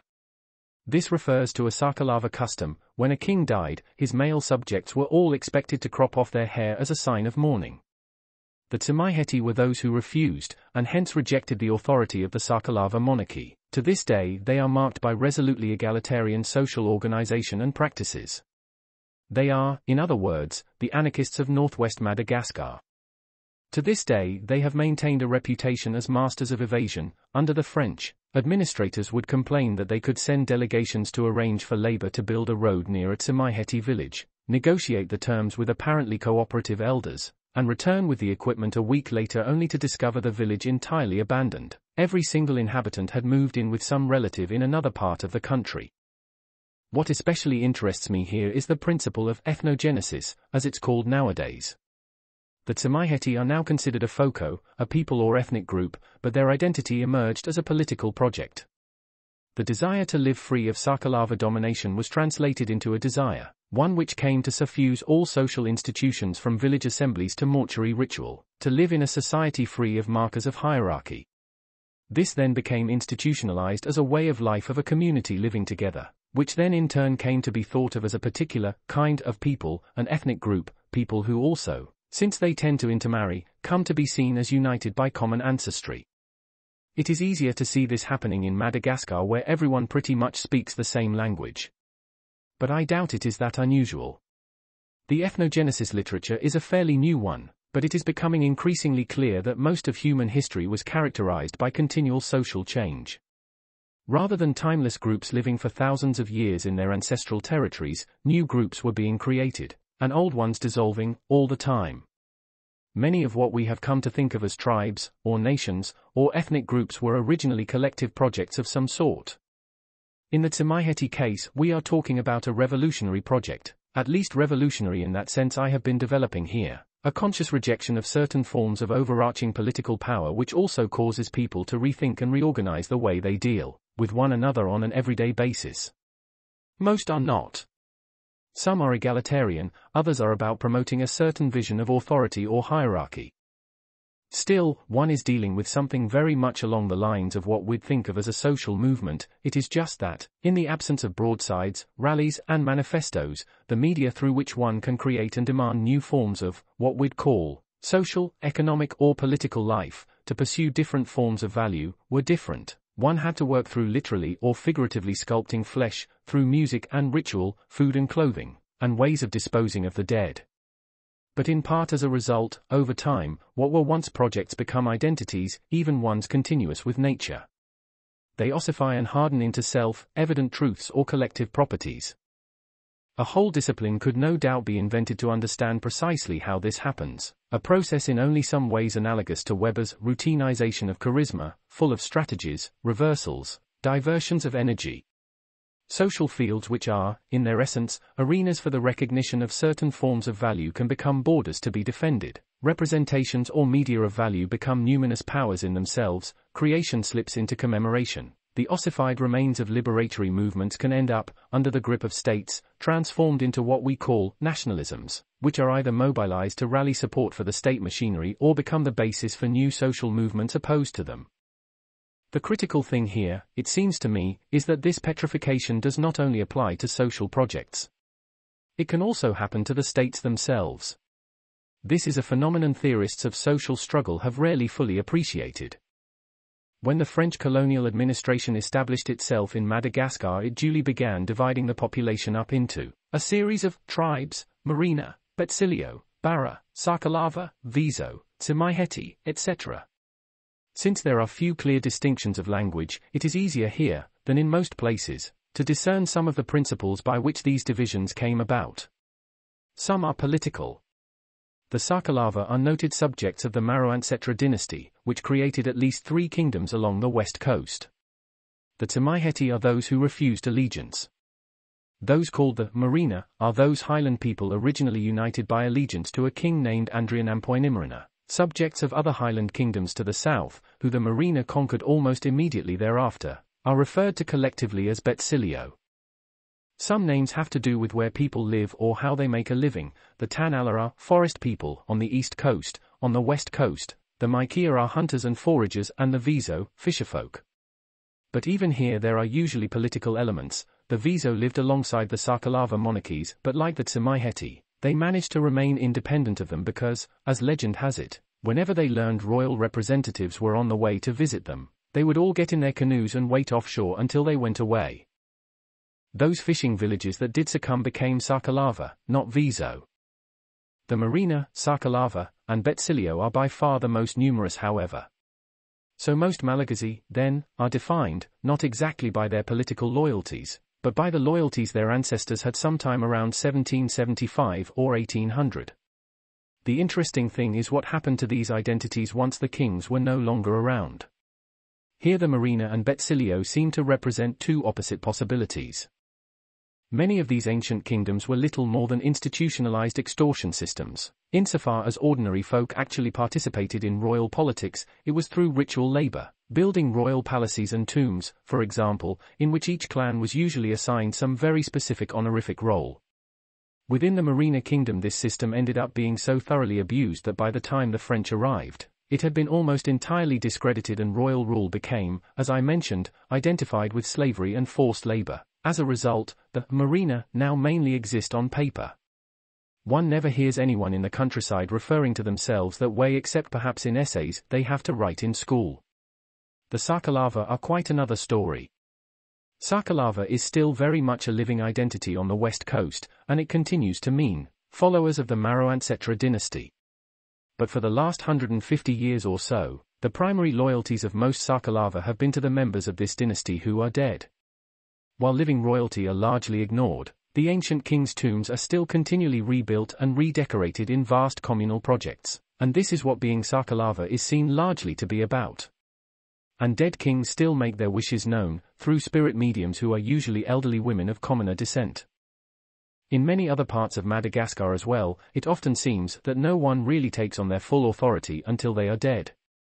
So perhaps the Sakalava case is not that extraordinary. But it reveals one very common way of avoiding the direct effects of power. If one cannot simply step out of its path, like the Viso or Tsimiheti, one can, as it were, try to fossilize it. In the Sakalava case, the ossification of the state is quite literal. The kings who are still worshipped take the physical form of royal relics, they are literally teeth and bones. But this approach is probably far more commonplace than we would be given to suspect. Kajsirek Home, for example, has recently made the intriguing suggestion that the kind of divine kingship Sir James Fraser wrote about in The Golden Bough, in which kings were hedged about with endless ritual and taboo, not to touch the earth, not to see the sun, was not, as we normally assume, an archaic form of kingship, but in most cases, a very late one. She gives the example of the Congo monarchy, which when the Portuguese first showed up in the late 15th century doesn't seem to have been particularly more ritualized than the monarchy in Portugal or Spain at the same time. There was a certain amount of court ceremonial, but nothing that got in the way of governing. It was only later, as the kingdom collapsed into civil war and broke into tinier and tinier fragments, that its rulers became increasingly sacred beings. Elaborate rituals were created, restrictions multiplied, until by the end we read about kings who were confined to small buildings, or literally castrated on ascending the throne. As a result, they ruled very little. Most BA Congo had in fact passed to a largely self-governing system, though also a very tumultuous one, caught in the throes of the slave trade. Is any of this relevant to contemporary concerns? Very much so, it seems to me. Autonomist thinkers in Italy have, over the last couple decades, developed a theory of what they call revolutionary exodus. It is inspired in part by particularly Italian conditions, the broad refusal of factory work among young people, the flourishing of squats and occupied social centers in so many Italian cities. But in all this, Italy seems to have acted as a kind of laboratory for future social movements, anticipating trends that are now beginning to happen on a global scale. The theory of exodus proposes that the most effective way of opposing capitalism and the liberal state is not through direct confrontation, but by means of what Paulo Verno has called engaged withdrawal, mass defection by those wishing to create new forms of community. One need only glance at the historical record to confirm that most successful forms of popular resistance have taken precisely this form. They have not involved challenging power head-on. This usually leads to being slaughtered, or if not, turning into some, often even uglier, variant of the very thing one first challenged, but from one or another strategy of slipping away from its grasp, from flight, desertion, the founding of new communities.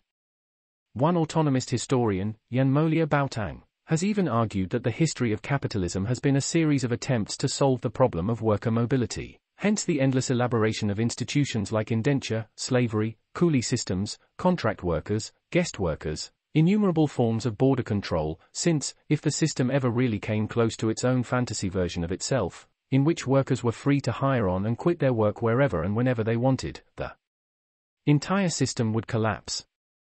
It's for precisely this reason that the one most consistent demand put forward by the radical elements in the globalization movement, from the Italian autonomists to North American anarchists, has always been global freedom of movement, real globalization, the destruction of borders, a general tearing down of walls. The kind of tearing down of conceptual walls I've been proposing here makes it possible for us not only to confirm the importance of defection, it promises an infinitely richer conception of how alternative forms of revolutionary action might work. This is a history which has largely yet to be written, but there are glimmerings. Peter Lamborn Wilson has produced the brightest of these, in a series of essays which include reflections on, among other things, the collapse of the Hopewell and Mississippian cultures through much of eastern North America. These were societies apparently dominated by priestly elites, caste-based social structures, and human sacrifice, which mysteriously disappeared, being replaced by far more egalitarian hunter-gathering or horticultural societies. He suggests, interestingly enough, that the famous Native American identification with nature might not really have been a reaction to European values, but to a dialectical possibility within their own societies from which they had quite consciously run away.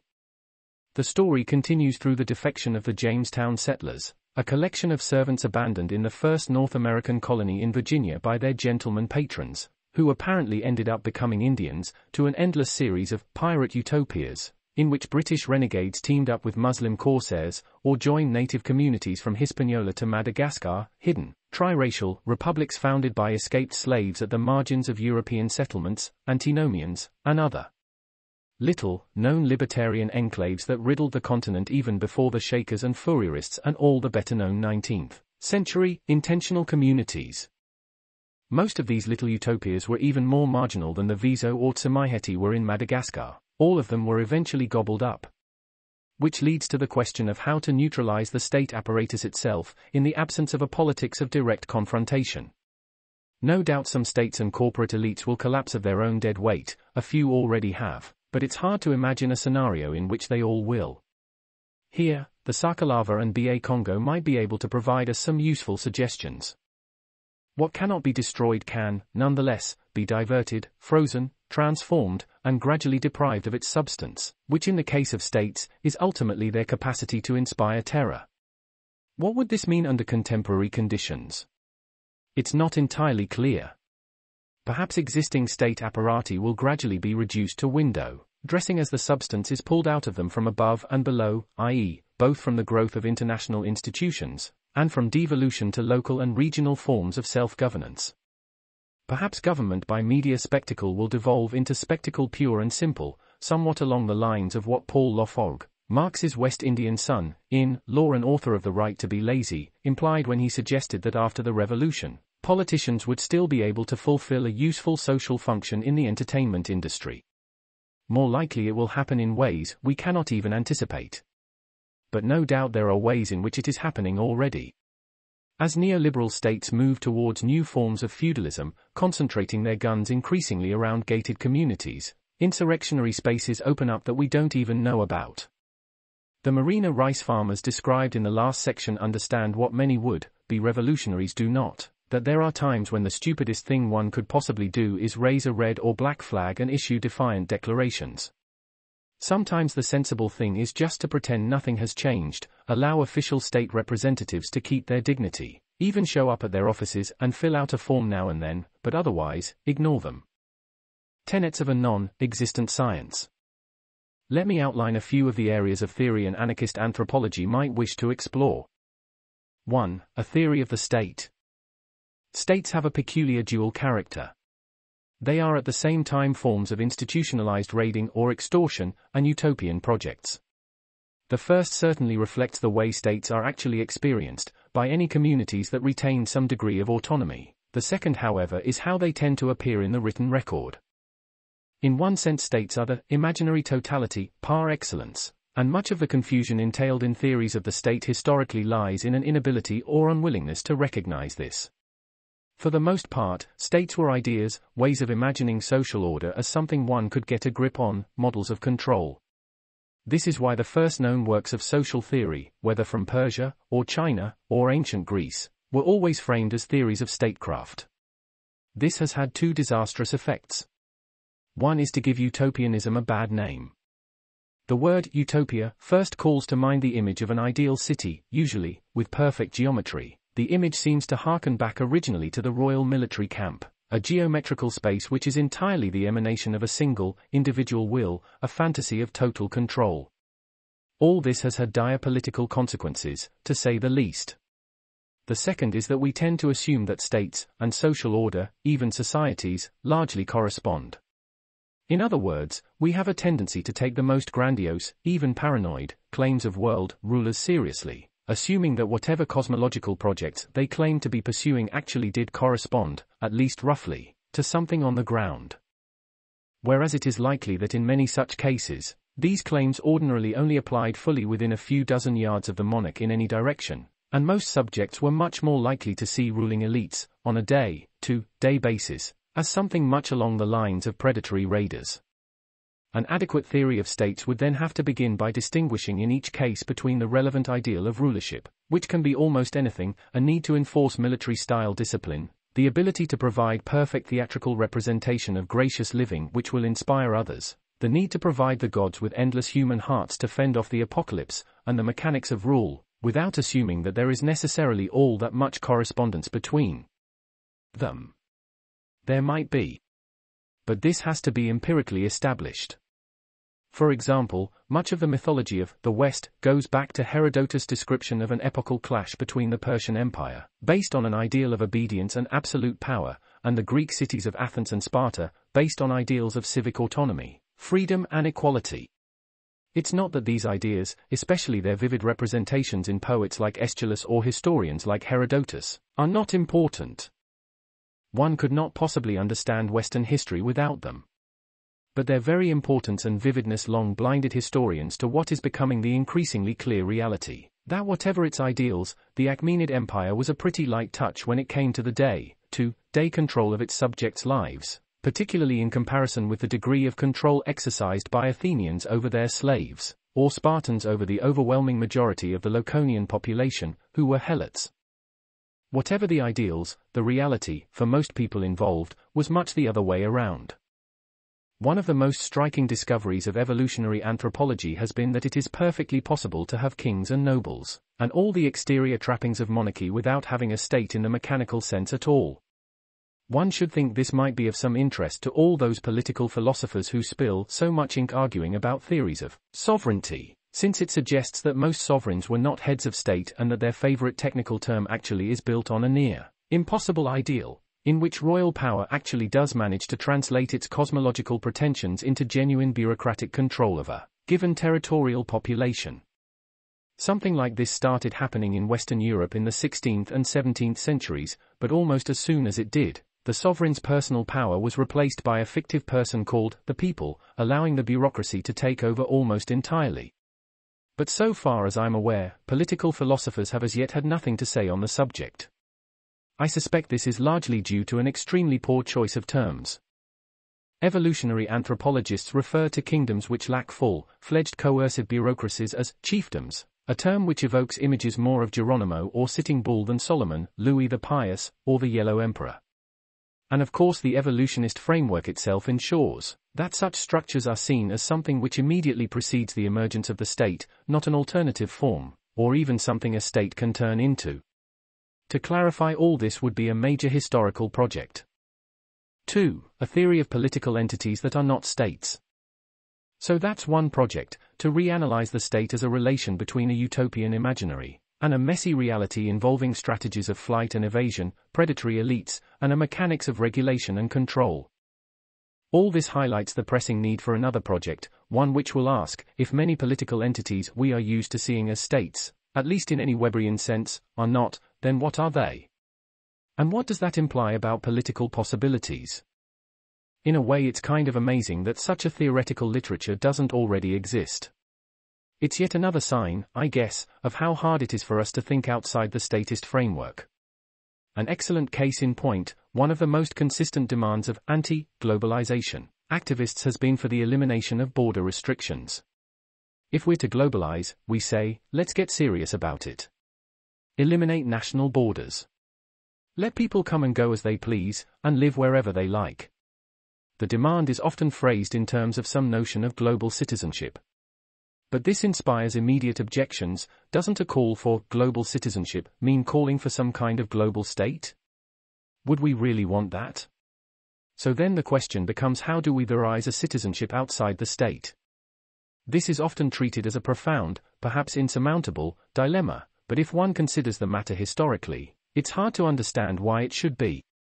Modern Western notions of citizenship and political freedoms are usually seen to derive from two traditions, one originating in ancient Athens, the other primarily stemming from medieval England, where it tends to be traced back to the assertion of aristocratic privilege against the crown in the Magna Carta, Petition of Right, etc., and then the gradual extension of these same rights to the rest of the population. In fact, there is no consensus among historians that either classical Athens or medieval England were states at all, and moreover, precisely for the reason that citizens' rights in the first, and aristocratic privilege in the second, were so well established, It is hard to think of Athens as a state, with a monopoly of force by the state apparatus, if one considers that the minimal government apparatus which did exist consisted entirely of slaves, owned collectively by the citizenry. Athens' police force consisted of Scythian archers imported from what's now Russia or Ukraine, and something of their legal standing might be gleaned from the fact that, by Athenian law, a slave's testimony was not admissible as evidence in court unless it was obtained under torture. So what do we call such entities? Chiefdoms? One might conceivably be able to describe King John as a chief in the technical, evolutionary sense, but applying the term to Pericles does seem absurd. Neither can we continue to call ancient Athens a city, state, if it wasn't a state at all. It seems we just don't have the intellectual tools to talk about such things.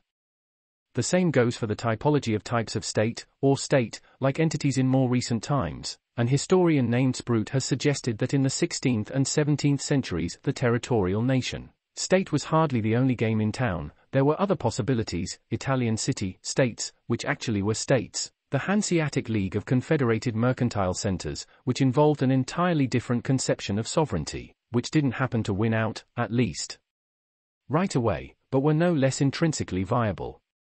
I have myself suggested that one reason the territorial nation-state ended up winning out was because, in this early stage of globalization, Western elites were trying to model themselves on China, the only state in existence at the time which actually seemed to conform to their ideal of a uniform population, who in Confucian terms were the source of sovereignty, creators of a vernacular literature, subject to a uniform code of laws, administered by bureaucrats chosen by merit, trained in that vernacular literature.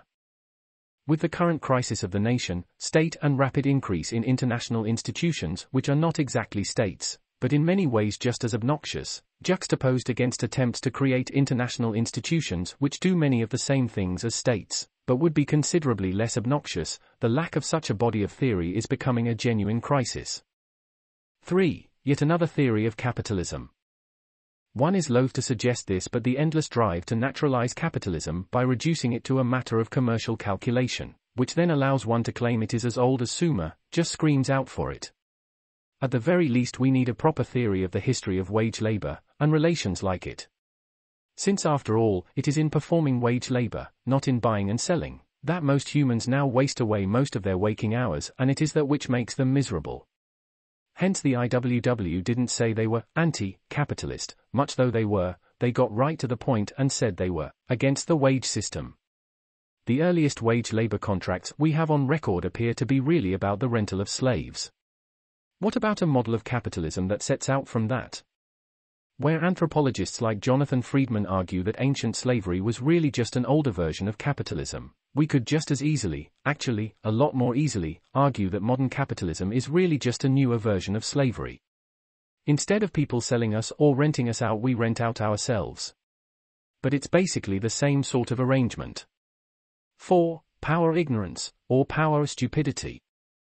Academics love Michel Foucault's argument that identifies knowledge and power, and insists that brute force is no longer a major factor in social control.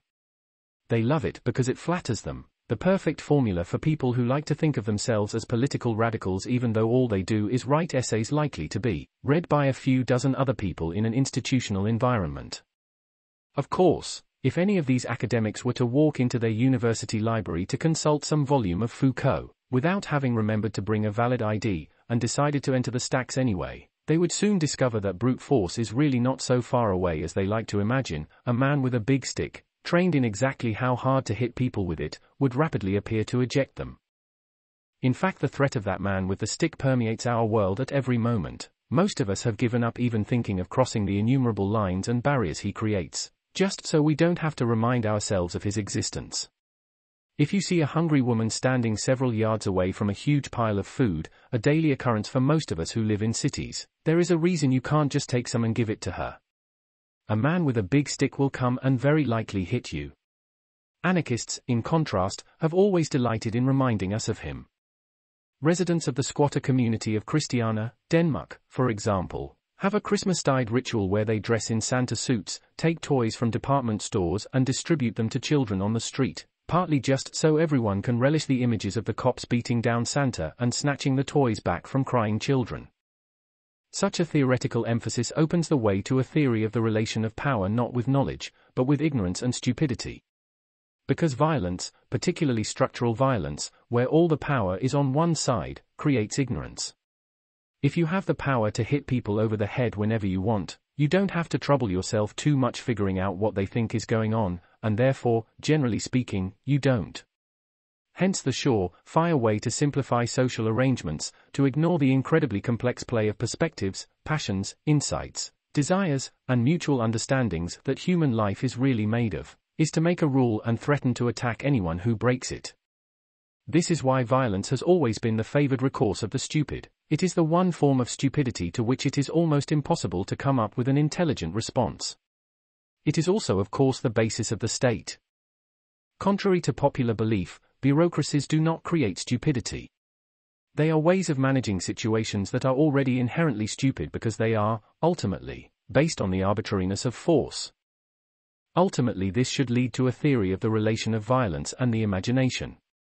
Why is it that the folks on the bottom, the victims of structural violence, are always imagining what it must be like for the folks on top, the beneficiaries of structural violence, but it almost never occurs to the folks on top to wonder what it might be like to be on the bottom? Human beings being the sympathetic creatures that they are, this tends to become one of the main bastions of any system of inequality. The downtrodden actually care about their oppressors, at least, far more than their oppressors care about them, but this seems itself to be an effect of structural violence. 5. An ecology of voluntary associations. What kinds exist? In what environments do they thrive? Where did the bizarre notion of the corporation come from anyway? 6. A theory of political happiness. Rather than just a theory of why most contemporary people never experience it. That would be easy. 7. Hierarchy. A theory of how structures of hierarchy, by their own logic, necessarily create their own counterimage or negation. They do, you know. 8. Suffering and pleasure, on the privatization of desire. It is common wisdom among anarchists, autonomists, situationists, and other new revolutionaries that the old breed of grim, determined, self-sacrificing revolutionary, who sees the world only in terms of suffering, will ultimately only produce more suffering himself. Certainly that's what has tended to happen in the past. Hence the emphasis on pleasure, carnival, on creating temporary autonomous zones where one can live as if one is already free.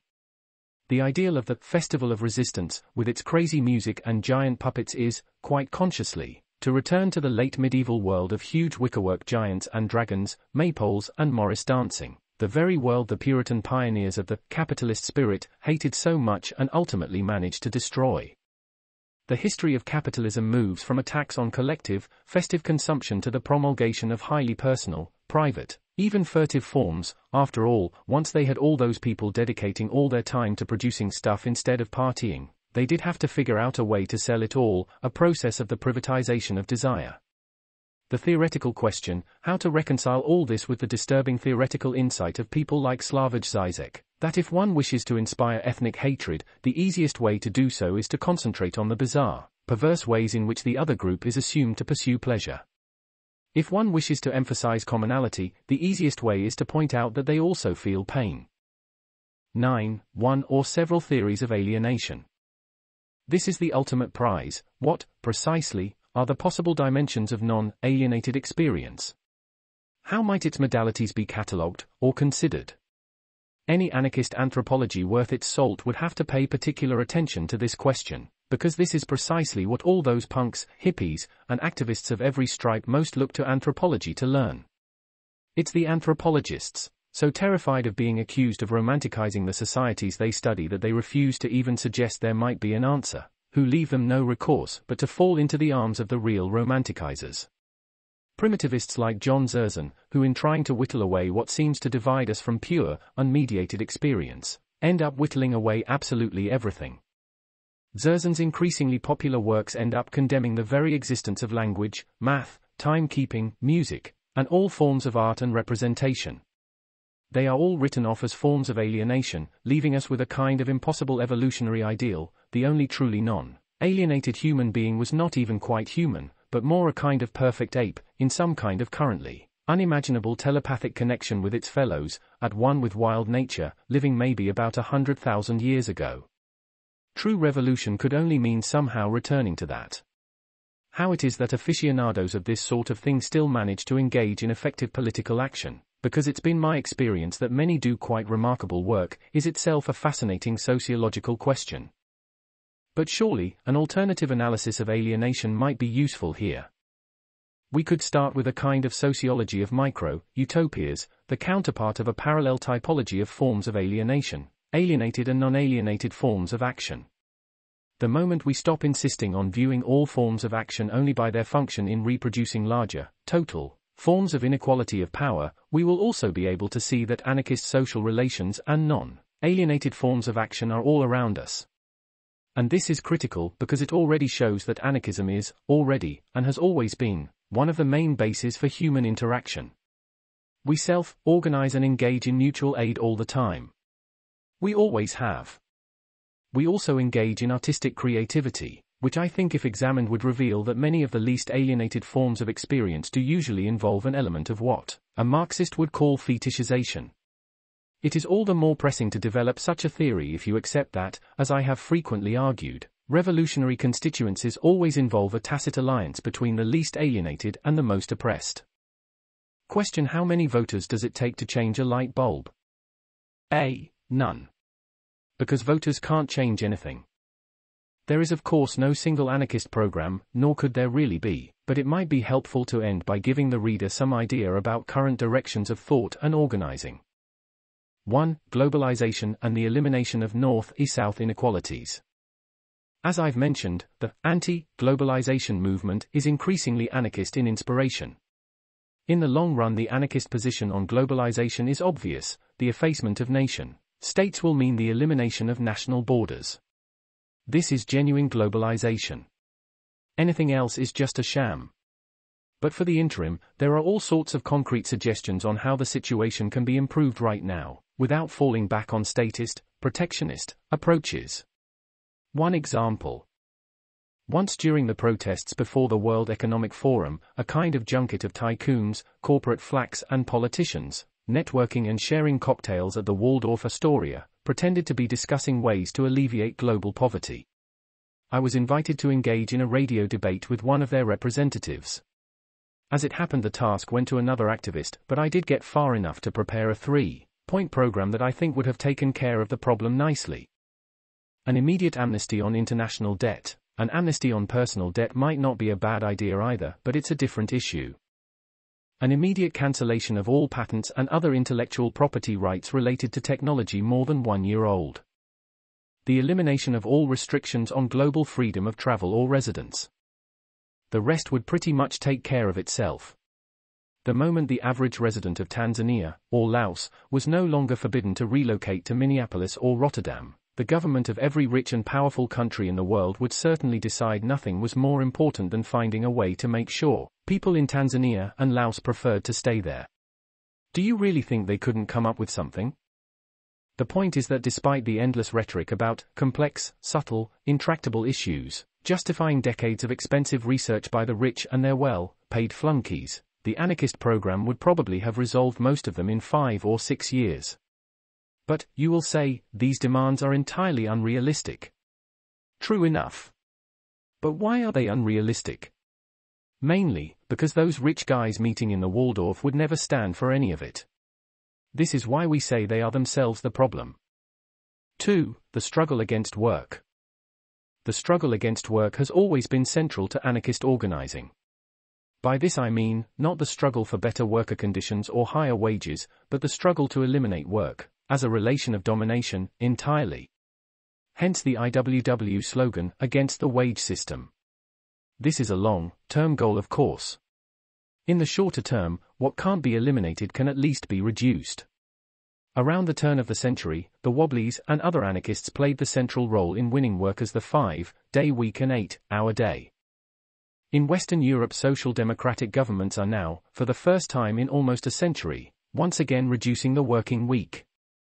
They are only instituting trifling changes, from a 40-hour week to 35, but in the US no one's even discussing that much. Instead, they are discussing whether to eliminate time and a half for overtime. This despite the fact that Americans now spend more hours working than any other population in the world, including Japan. So the Wobblies have reappeared, with what was to be the next step in their program, even back in the 20s, the 16-hour week. 4-day week, 4-hour day. Again, on the face of it, this seems completely unrealistic, even insane. But has anyone carried out a feasibility study? After all, it has been repeatedly demonstrated that a considerable chunk of the hours worked in America are only actually necessary to compensate for problems created by the fact that Americans work too much. Consider here such jobs as all-night pizza deliveryman or dog washer, or those women who run nighttime day care centers for the children of women who have to work nights providing child care for businesswomen, not to mention the endless hours spent by specialists cleaning up the emotional and physical damage caused by overwork, the injuries, suicides, divorces, murderous rampages, producing the drugs to pacify the children. So what jobs are really necessary? Well, for starters, there are lots of jobs whose disappearance, almost everyone would agree, would be a net gain for humanity. Consider here telemarketers, stretch SUV manufacturers, or for that matter, corporate lawyers. We could also eliminate the entire advertising and PR industries, fire all politicians and their staffs, eliminate anyone remotely connected with an HMO, without even beginning to get near essential social functions. The elimination of advertising would also reduce the production, shipping, and selling of unnecessary products. Since those items people actually do want or need, they will still figure out a way to find out about. The elimination of radical inequalities would mean we would no longer require the services of most of the millions currently employed as doormen, private security forces, prison guards, or SWAT teams, not to mention the military. Beyond that, we'd have to do research. Financiers, insurers, and investment bankers are all essentially parasitic beings, but there might be some useful functions in these sectors that could not simply be replaced with software. All in all, we might discover that if we identified the work that really did need to be done to maintain a comfortable and ecologically sustainable standard of living and redistribute the hours, it may turn out that the wobbly platform is perfectly realistic. Especially if we bear in mind that it's not like anyone would be forced to stop working after 4 hours if they didn't feel like it.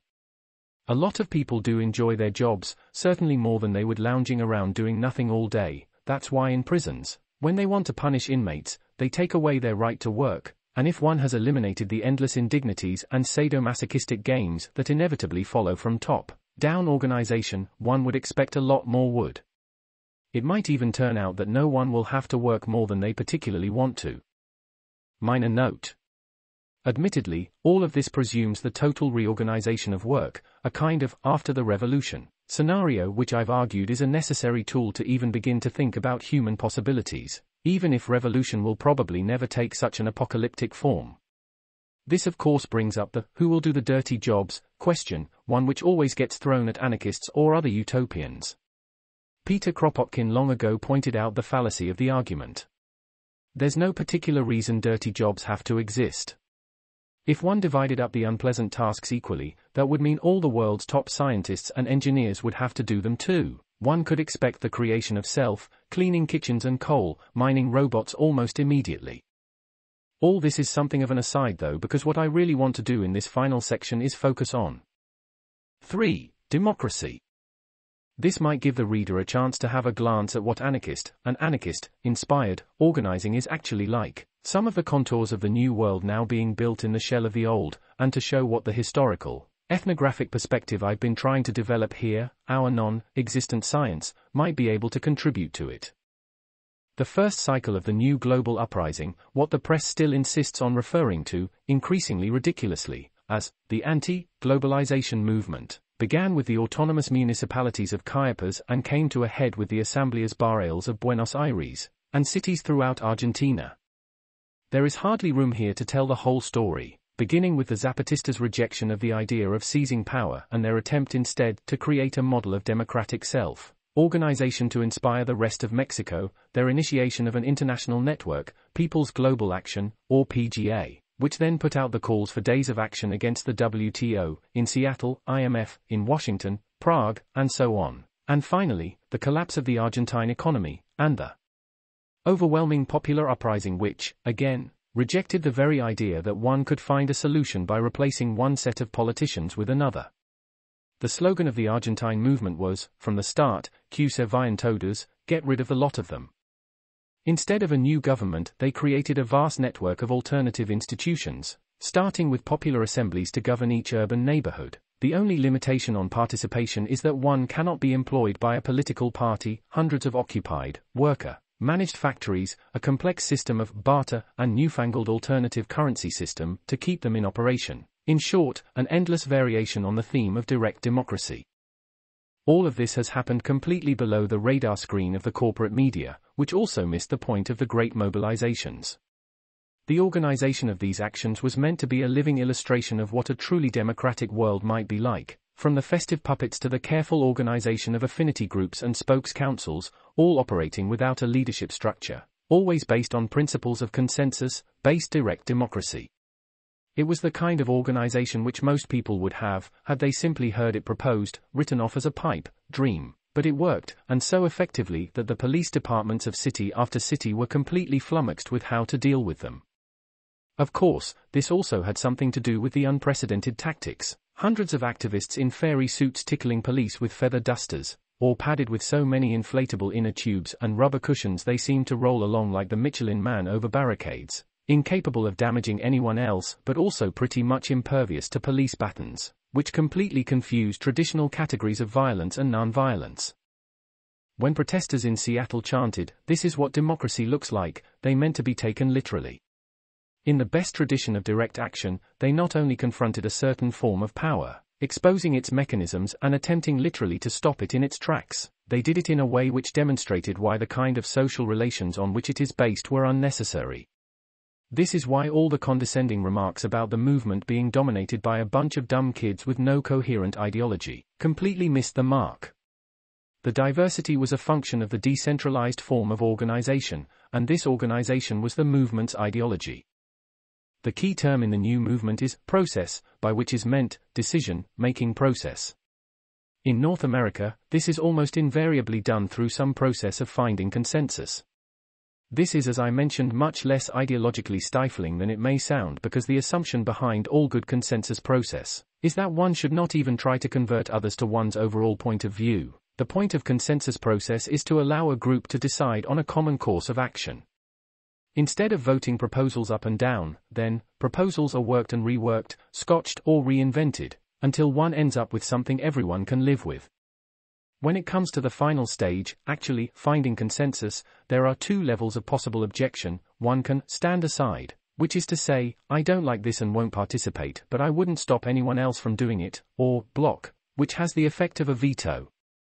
One can only block if one feels a proposal is in violation of the fundamental principles or reasons for being of a group. One might say that the function which in the US Constitution is relegated to the courts, of striking down legislative decisions that violate constitutional principles, is here relegated to anyone with the courage to actually stand up against the combined will of the group, though of course there are also ways of challenging unprincipled blocks.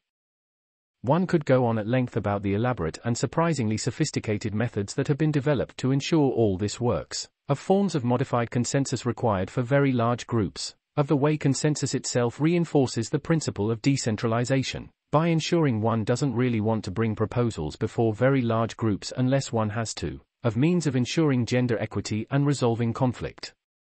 The point is, this is a form of direct democracy which is very different than the kind we usually associate with the term, or, for that matter, with the kind usually employed by European or North American anarchists of earlier generations, or still employed, say, in urban Argentine assemblies. In North America, consensus process emerged more than anything else through the feminist movement, as part of broad backlash against some of the more obnoxious, self-aggrandizing macho leadership styles of the 60s New Left. Much of the procedure was originally adopted from the Quakers, and Quaker-inspired groups. The Quakers, in turn, claim to have been inspired by Native American practice. How much the latter is really true is, in historical terms, difficult to determine.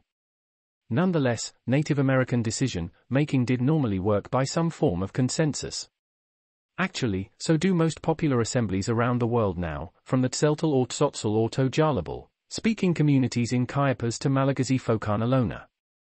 After having lived in Madagascar for 2 years, I was startled, The first time I started attending meetings of the Direct Action Network in New York, by how familiar it all seemed, the main difference was that the DAN process was so much more formalized and explicit. It had to be, since everyone in DAN was just figuring out how to make decisions this way, and everything had to be spelled out, whereas in Madagascar, everyone had been doing this since they learned to speak. In fact, as anthropologists are aware, just about every known human community which has to come to group decisions has employed some variation of what I'm calling consensus process, every one, that is, which is not in some way or another drawing on the tradition of ancient Greece. Majoritarian democracy, in the formal, Robert's Rules of Order type sense, rarely emerges of its own accord. It's curious that almost no one, anthropologists included, ever seems to ask oneself why this should be. An hypothesis. Majoritarian democracy was, in its origins, essentially a military institution. Of course, it's the peculiar bias of Western historiography that this is the only sort of democracy that is seen to count as democracy at all. We are usually told that democracy originated in ancient Athens, like science or philosophy. It was a Greek invention. It's never entirely clear what this is supposed to mean. Are we supposed to believe that before the Athenians, it never really occurred to anyone, anywhere, to gather all the members of their community in order to make joint decisions in a way that gave everyone equal say? That would be ridiculous. Clearly there have been plenty of egalitarian societies in history, many far more egalitarian than Athens, many that must have existed before 500 BCE, and obviously, they must have had some kind of procedure for coming to decisions for matters of collective importance. Yet somehow, it is always assumed that these procedures, whatever they might have been, could not have been, properly speaking, democratic. Even scholars with otherwise impeccable radical credentials, promoters of direct democracy, have been known to bend themselves into pretzels trying to justify this attitude. Non-Western egalitarian communities are kin-based, argues Murray Bookchin. And Greece was not? Of course the Athenian agora was not itself kin-based, but neither is a Malagasy Focanalona or Balinese Sika. So what? Some might speak of Iroquois or Berber democracy, argued Cornelius Castoriadis, but this is an abuse of the term. These are primitive societies which assume the social order is handed to them by gods or spirits, not self, constituted by the people themselves as in Athens. Really? In fact, the League of the Iroquois was a treaty organization, seen as a common agreement created in historical times, and subject to constant renegotiation. The arguments never make sense. But they don't really have to, because we are not really dealing with arguments at all here, so much as with the brush of a hand.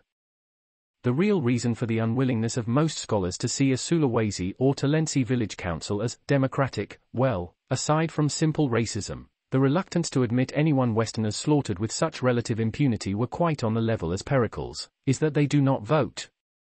Now, admittedly, this is an interesting fact. Why not? If we accept the idea that a show of hands, or having everyone who supports a proposition stand on one side of the plaza and everyone against stand on the other, are not really such incredibly sophisticated ideas that they never would have occurred to anyone until some ancient genius invented them, then why are they so rarely employed? Again, we seem to have an example of explicit rejection. Over and over, across the world, from Australia to Siberia, egalitarian communities have preferred some variation on consensus process. Why? The explanation I would propose is this: it is much easier, in a face-to-face community, to figure out what most members of that community want to do, than to figure out how to convince those who do not to go along with it. Consensus decision making is typical of societies where there would be no way to compel a minority to agree with a majority decision, either because there is no state with a monopoly of coercive force, or because the state has nothing to do with local decision making. If there is no way to compel those who find a majority decision distasteful to go along with it, then the last thing one would want to do is to hold a vote, a public contest, which someone will be seen to lose. Voting would be the most likely means to guarantee humiliations, resentments, hatreds, in the end, the destruction of communities. What is seen as an elaborate and difficult process of finding consensus is, in fact, a long process of making sure no one walks away feeling that their views have been totally ignored. Majority democracy, we might say, can only emerge when two factors coincide. 1. A feeling that people should have equal say in making group decisions, and 2. A coercive apparatus capable of enforcing those decisions. For most of human history, it has been extremely unusual to have both at the same time. Where egalitarian societies exist, it is also usually considered wrong to impose systematic coercion. Where a machinery of coercion did exist, it did not even occur to those wielding it that they were enforcing any sort of popular will. It is of obvious relevance that ancient Greece was one of the most competitive societies known to history. It was a society that tended to make everything into a public contest, from athletics to philosophy or tragic drama or just about anything else. So it might not seem entirely surprising that they made political decision-making into a public contest as well. Even more crucial though was the fact that decisions were made by a populace in arms. Aristotle, in his Politics, remarks that the constitution of a Greek city-state will normally depend on the chief arm of its military. If this is cavalry, it will be an aristocracy, since horses are expensive. If hoplite infantry, it will have an oligarchy, as all could not afford the armor and training.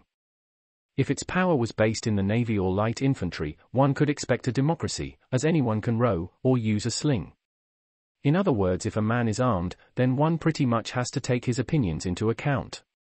One can see how this worked at its starkest in Xenophon's Anabasis, which tells the story of an army of Greek mercenaries who suddenly find themselves leaderless and lost in the middle of Persia. They elect new officers, and then hold a collective vote to decide what to do next. In a case like this, even if the vote was 60/40, everyone could see the balance of forces and what would happen if things actually came to blows. Every vote was, in a real sense, a conquest. Roman legions could be similarly democratic. This was the main reason they were never allowed to enter the city of Rome. And when Machiavelli revived the notion of a democratic republic at the dawn of the modern era, he immediately reverted to the notion of a populace in arms.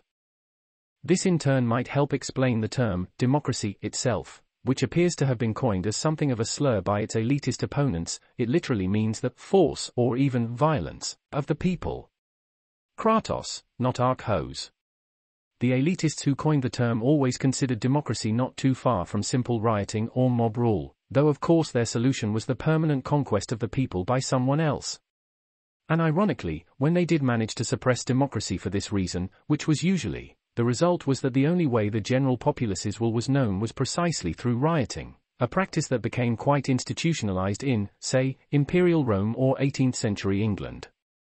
All this is not to say that direct democracies, as practiced, for example, in medieval cities or New England town meetings, were not normally orderly and dignified procedures, though one suspects that here too, in actual practice, there was a certain baseline of consensus-seeking going on. Still, it was this military undertone which allowed the authors of the Federalist Papers, like almost all other literate men of their day, to take it for granted that what they called democracy, by which they meant direct democracy, was in its nature the most unstable, tumultuous form of government, not to mention one which endangers the rights of minorities, the specific minority they had in mind in this case being the rich. It was only once the term democracy could be almost completely transformed to incorporate the principle of representation, a term which itself has a very curious history, since as Cornelius Castoriadis notes, it originally referred to representatives of the people before the king, internal ambassadors in fact, rather than those who wielded power in any sense themselves, that it was rehabilitated, in the eyes of well-born political theorists, and took on the meaning it has today. In a sense, then, anarchists think all those right-wing political theorists who insist that America is not a democracy, it's a republic, are quite correct. The difference is that anarchists have a problem with that. They think it ought to be a democracy. Though increasing numbers have come to accept that the traditional elitist criticism of majoritarian direct democracy is not entirely baseless either. I noted earlier that all social orders are in some sense at war with themselves. Those unwilling to establish an apparatus of violence for enforcing decisions necessarily have to develop an apparatus for creating and maintaining social consensus, at least in that minimal sense of ensuring malcontents can still feel they have freely chosen to go along with bad decisions. As an apparent result, the internal war ends up projected outwards into endless night battles and forms of spectral violence. Majoritarian direct democracy is constantly threatening to make those lines of force explicit. For this reason it does tend to be rather unstable, or more precisely, if it does last, it's because its institutional forms, the medieval city, New England town council, for that matter Gallup polls, referendums, are almost invariably ensconced within a larger framework of governance in which ruling elites use that very instability to justify their ultimate monopoly of the means of violence. Finally, the threat of this instability becomes an excuse for a form of democracy, so minimal that it comes down to nothing more than insisting that ruling elites should occasionally consult with the public, in carefully staged contests, replete with rather meaningless jousts and tournaments, to re-establish their right to go on making their decisions for them. It's a trap. Bouncing back and forth between the two ensures it will remain extremely unlikely that one could ever imagine it would be possible for people to manage their own lives without the help of representatives. It's for this reason the new global movement has begun by reinventing the very meaning of democracy.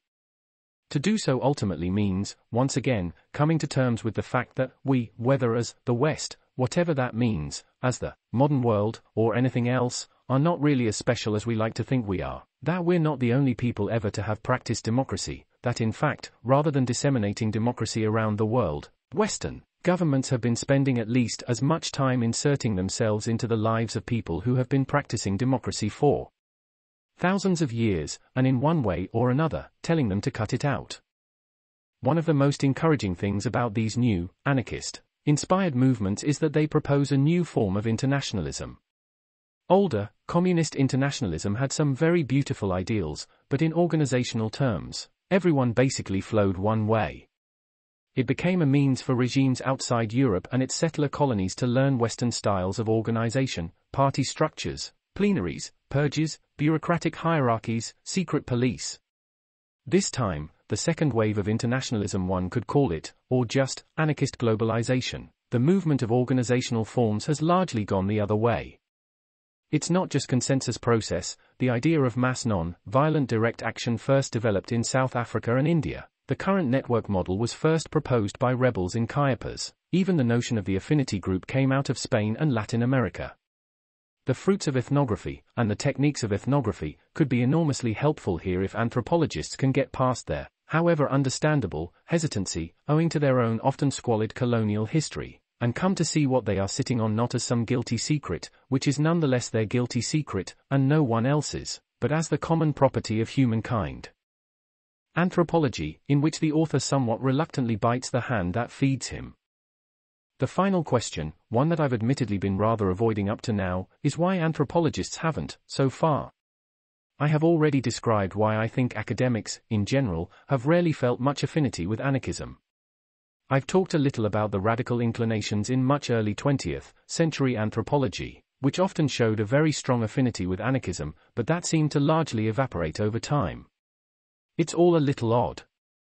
Anthropologists are after all the only group of scholars who know anything about actually existing stateless societies. Many have actually lived in corners of the world where states have ceased to function or at least temporarily pulled up stakes and left, and people are managing their own affairs autonomously. If nothing else, they are keenly aware that the most commonplace assumptions about what would happen in the absence of a state, but people would just kill each other, are factually untrue. Why, then? Well, there are any number of reasons. Some are understandable enough. If anarchism is, essentially, an ethics of practice, then meditating on anthropological practice tends to kick up a lot of unpleasant things. Particularly if one concentrates on the experience of anthropological fieldwork, which is what anthropologists invariably tend to do when they become reflexive. The discipline we know today was made possible by horrific schemes of conquest, colonization, and mass murder, much like most modern academic disciplines, actually, including geography and botany, not even to mention ones like mathematics, linguistics or robotics, which still are, but anthropologists, since their work tends to involve getting to know the victims personally, have ended up agonizing over this in ways that the proponents of other disciplines have almost never done. The result has been strangely paradoxical. Anthropological reflections on their own culpability has mainly had the effect of providing non-anthropologists who do not want to be bothered having to learn about 90% of human experience with a handy 2 or 3 sentence dismissal, all about projecting one's sense of otherness into the colonized, by which they can feel morally superior to those who do. For the anthropologists themselves, the results have been strangely paradoxical as well. While anthropologists are, effectively, sitting on a vast archive of human experience, of social and political experiments no one else really knows about, that very body of comparative ethnography is seen as something shameful. As I mentioned, it is treated not as the common heritage of humankind, but as our dirty little secret. Which is actually convenient, at least insofar as academic power is largely about establishing ownership rights over a certain form of knowledge and ensuring that others don't really have much access to it. Because as I also mentioned, our dirty little secret is still ours. It's not something one needs to share with others. There's more to it though. In many ways, anthropology seems a discipline terrified of its own potential. It is, for example, the only discipline in a position to make generalizations about humanity as a whole, since it is the only discipline that actually takes all of humanity into account, and is familiar with all the anomalous cases. All societies practice marriage, you say? Well, that depends on how you define marriage. Among the Naya, yet it resolutely refuses to do so. I don't think this is to be accounted for solely as an understandable reaction to the right-wing proclivity to make grand arguments about human nature to justify very particular, and usually, particularly nasty social institutions, rape, war, free market capitalism, though certainly that is a big part of it. Partly it's just the vastness of the subject matter. Who really has the means, in discussing, say, conceptions of desire, or imagination, or the self, or sovereignty, to consider everything Chinese or Indian or Islamic thinkers have had to say on the matter in addition to the Western canon, let alone folk conceptions prevalent in hundreds of oceanic or Native American societies as well? It's just too daunting. As a result, anthropologists no longer produce many broad theoretical generalizations at all, instead, turning over the work to European philosophers who usually have absolutely no problem discussing desire, or the imagination, or the self, or sovereignty, as if such concepts had been invented by Plato or Aristotle, developed by Kant or Descartes, and never meaningfully discussed by anyone outside of elite literary traditions in Western Europe or North America.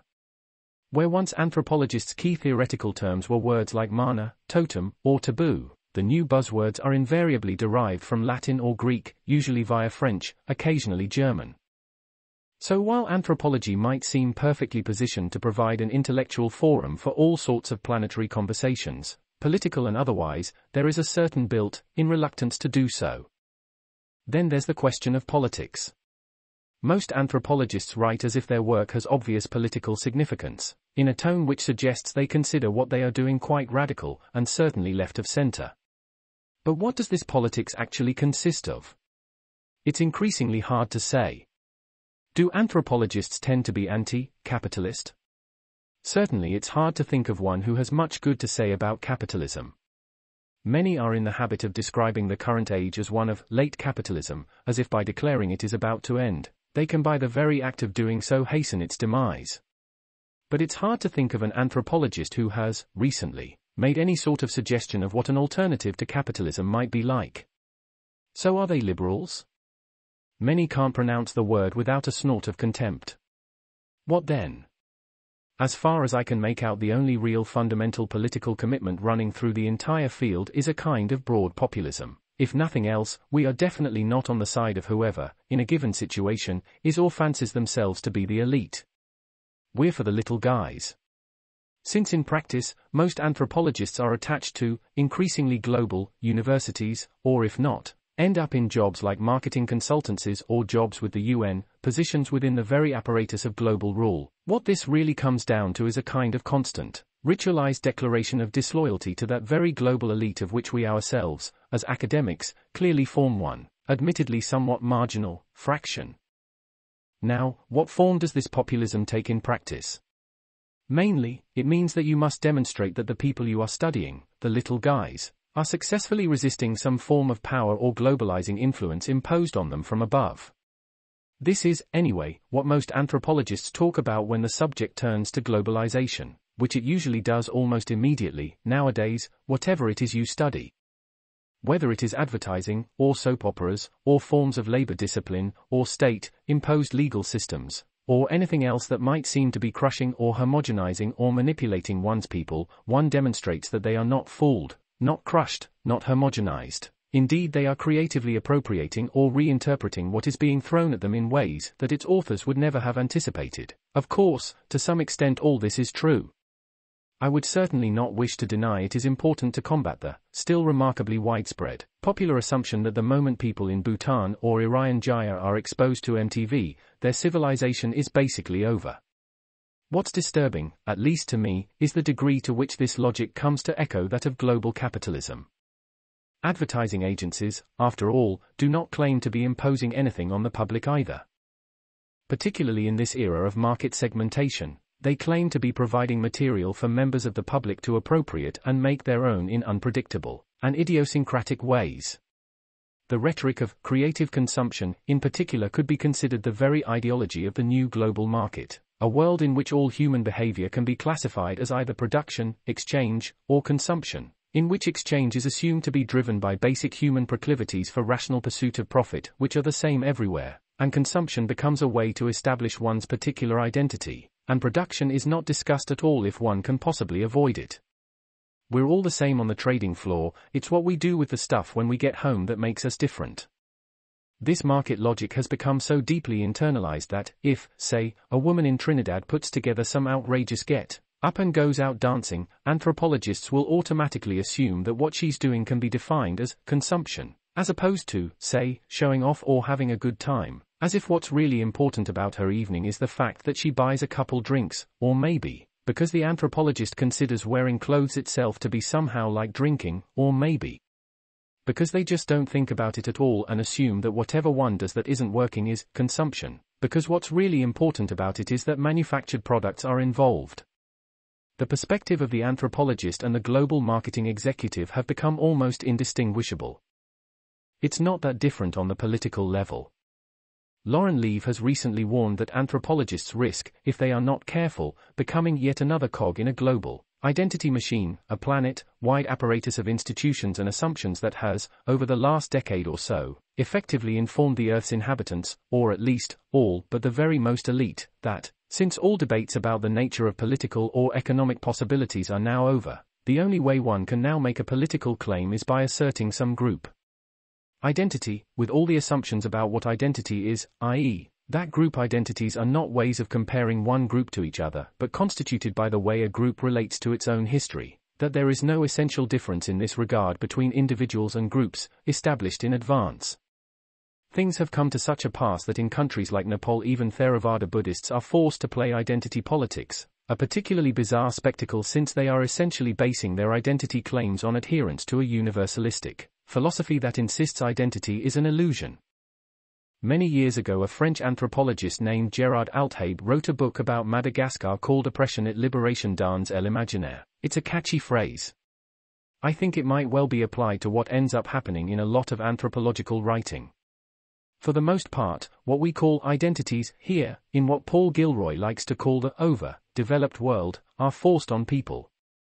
In the United States, most other products of ongoing oppression and inequality, someone who is defined as black is not allowed to forget that during a single moment of their existence, his or her own self-definition is of no significance to the banker who will deny him credit, or the policeman who will arrest him for being in the wrong neighborhood, or the doctor who, in the case of a damaged limb, will be more likely to recommend amputation. All attempts at individual or collective self-fashioning or self-invention have to take place entirely within those extremely violent sets of constraints. The only real way that could change would be to transform the attitudes of those who have the privilege of being defined as white, ultimately, probably, by destroying the category of whiteness itself.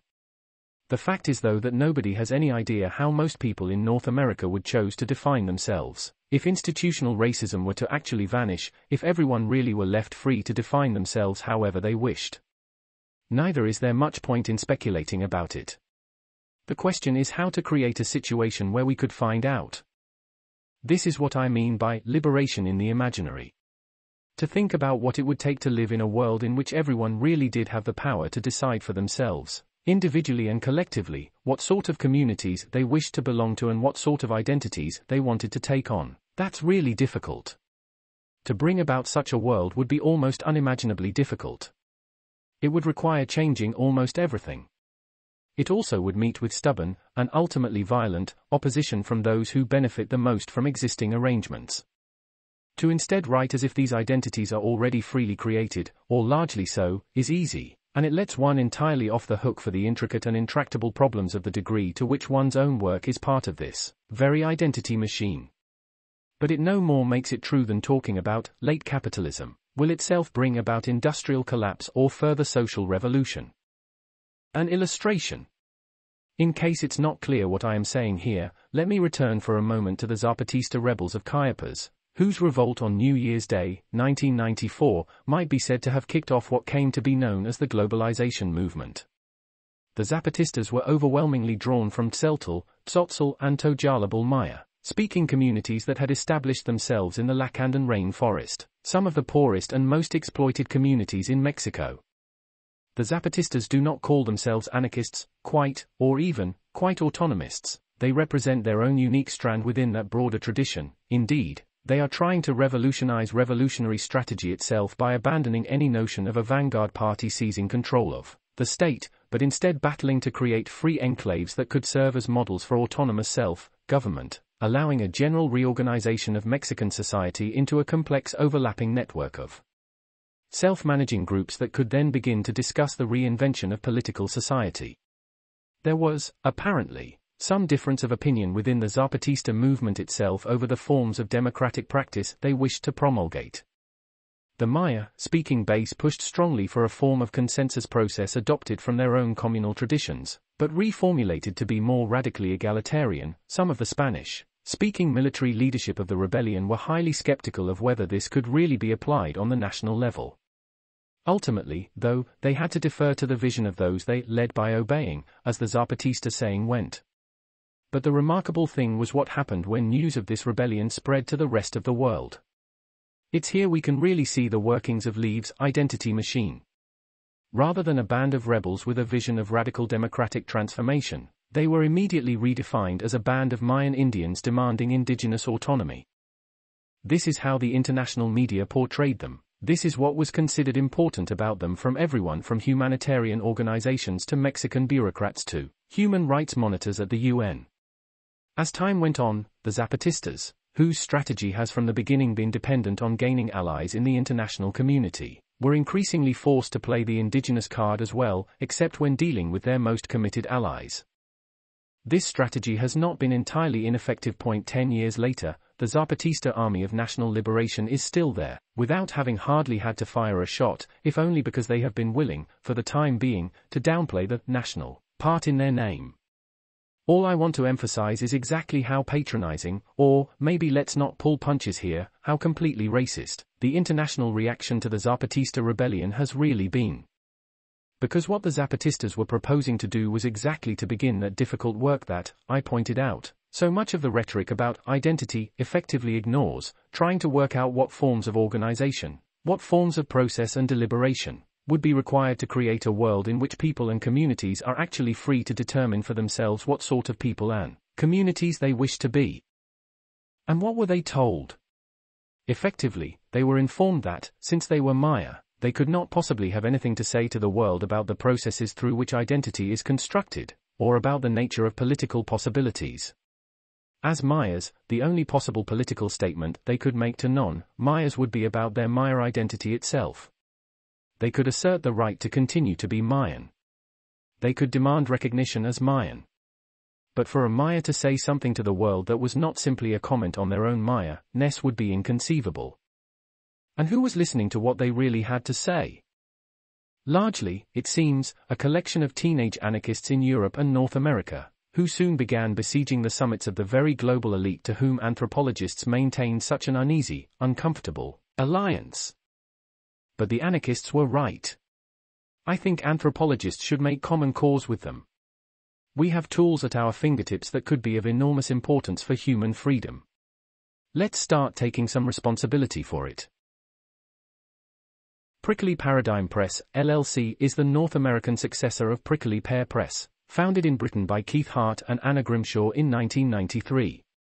Prickly Paradigm aims to follow their lead in publishing challenging and sometimes outrageous pamphlets, not only on anthropology, but on other academic disciplines, the arts, and the contemporary world. Prickly Paradigm is marketed and distributed by the University of Chicago Press. www.press.uchicago.edu A list of current and future titles, as well as contact addresses for all correspondence, can be found on our website. www.pricklyparadigm.com. Executive Publisher Marshall Salins. Publishers Peter Salins, Ramona Nadaf, Bernard Salins. Seminary Co., Op Bookstore. Editor Matthew Engelke. info@pricklyparadigm.com. Design and layout by Bellwether Manufacturing.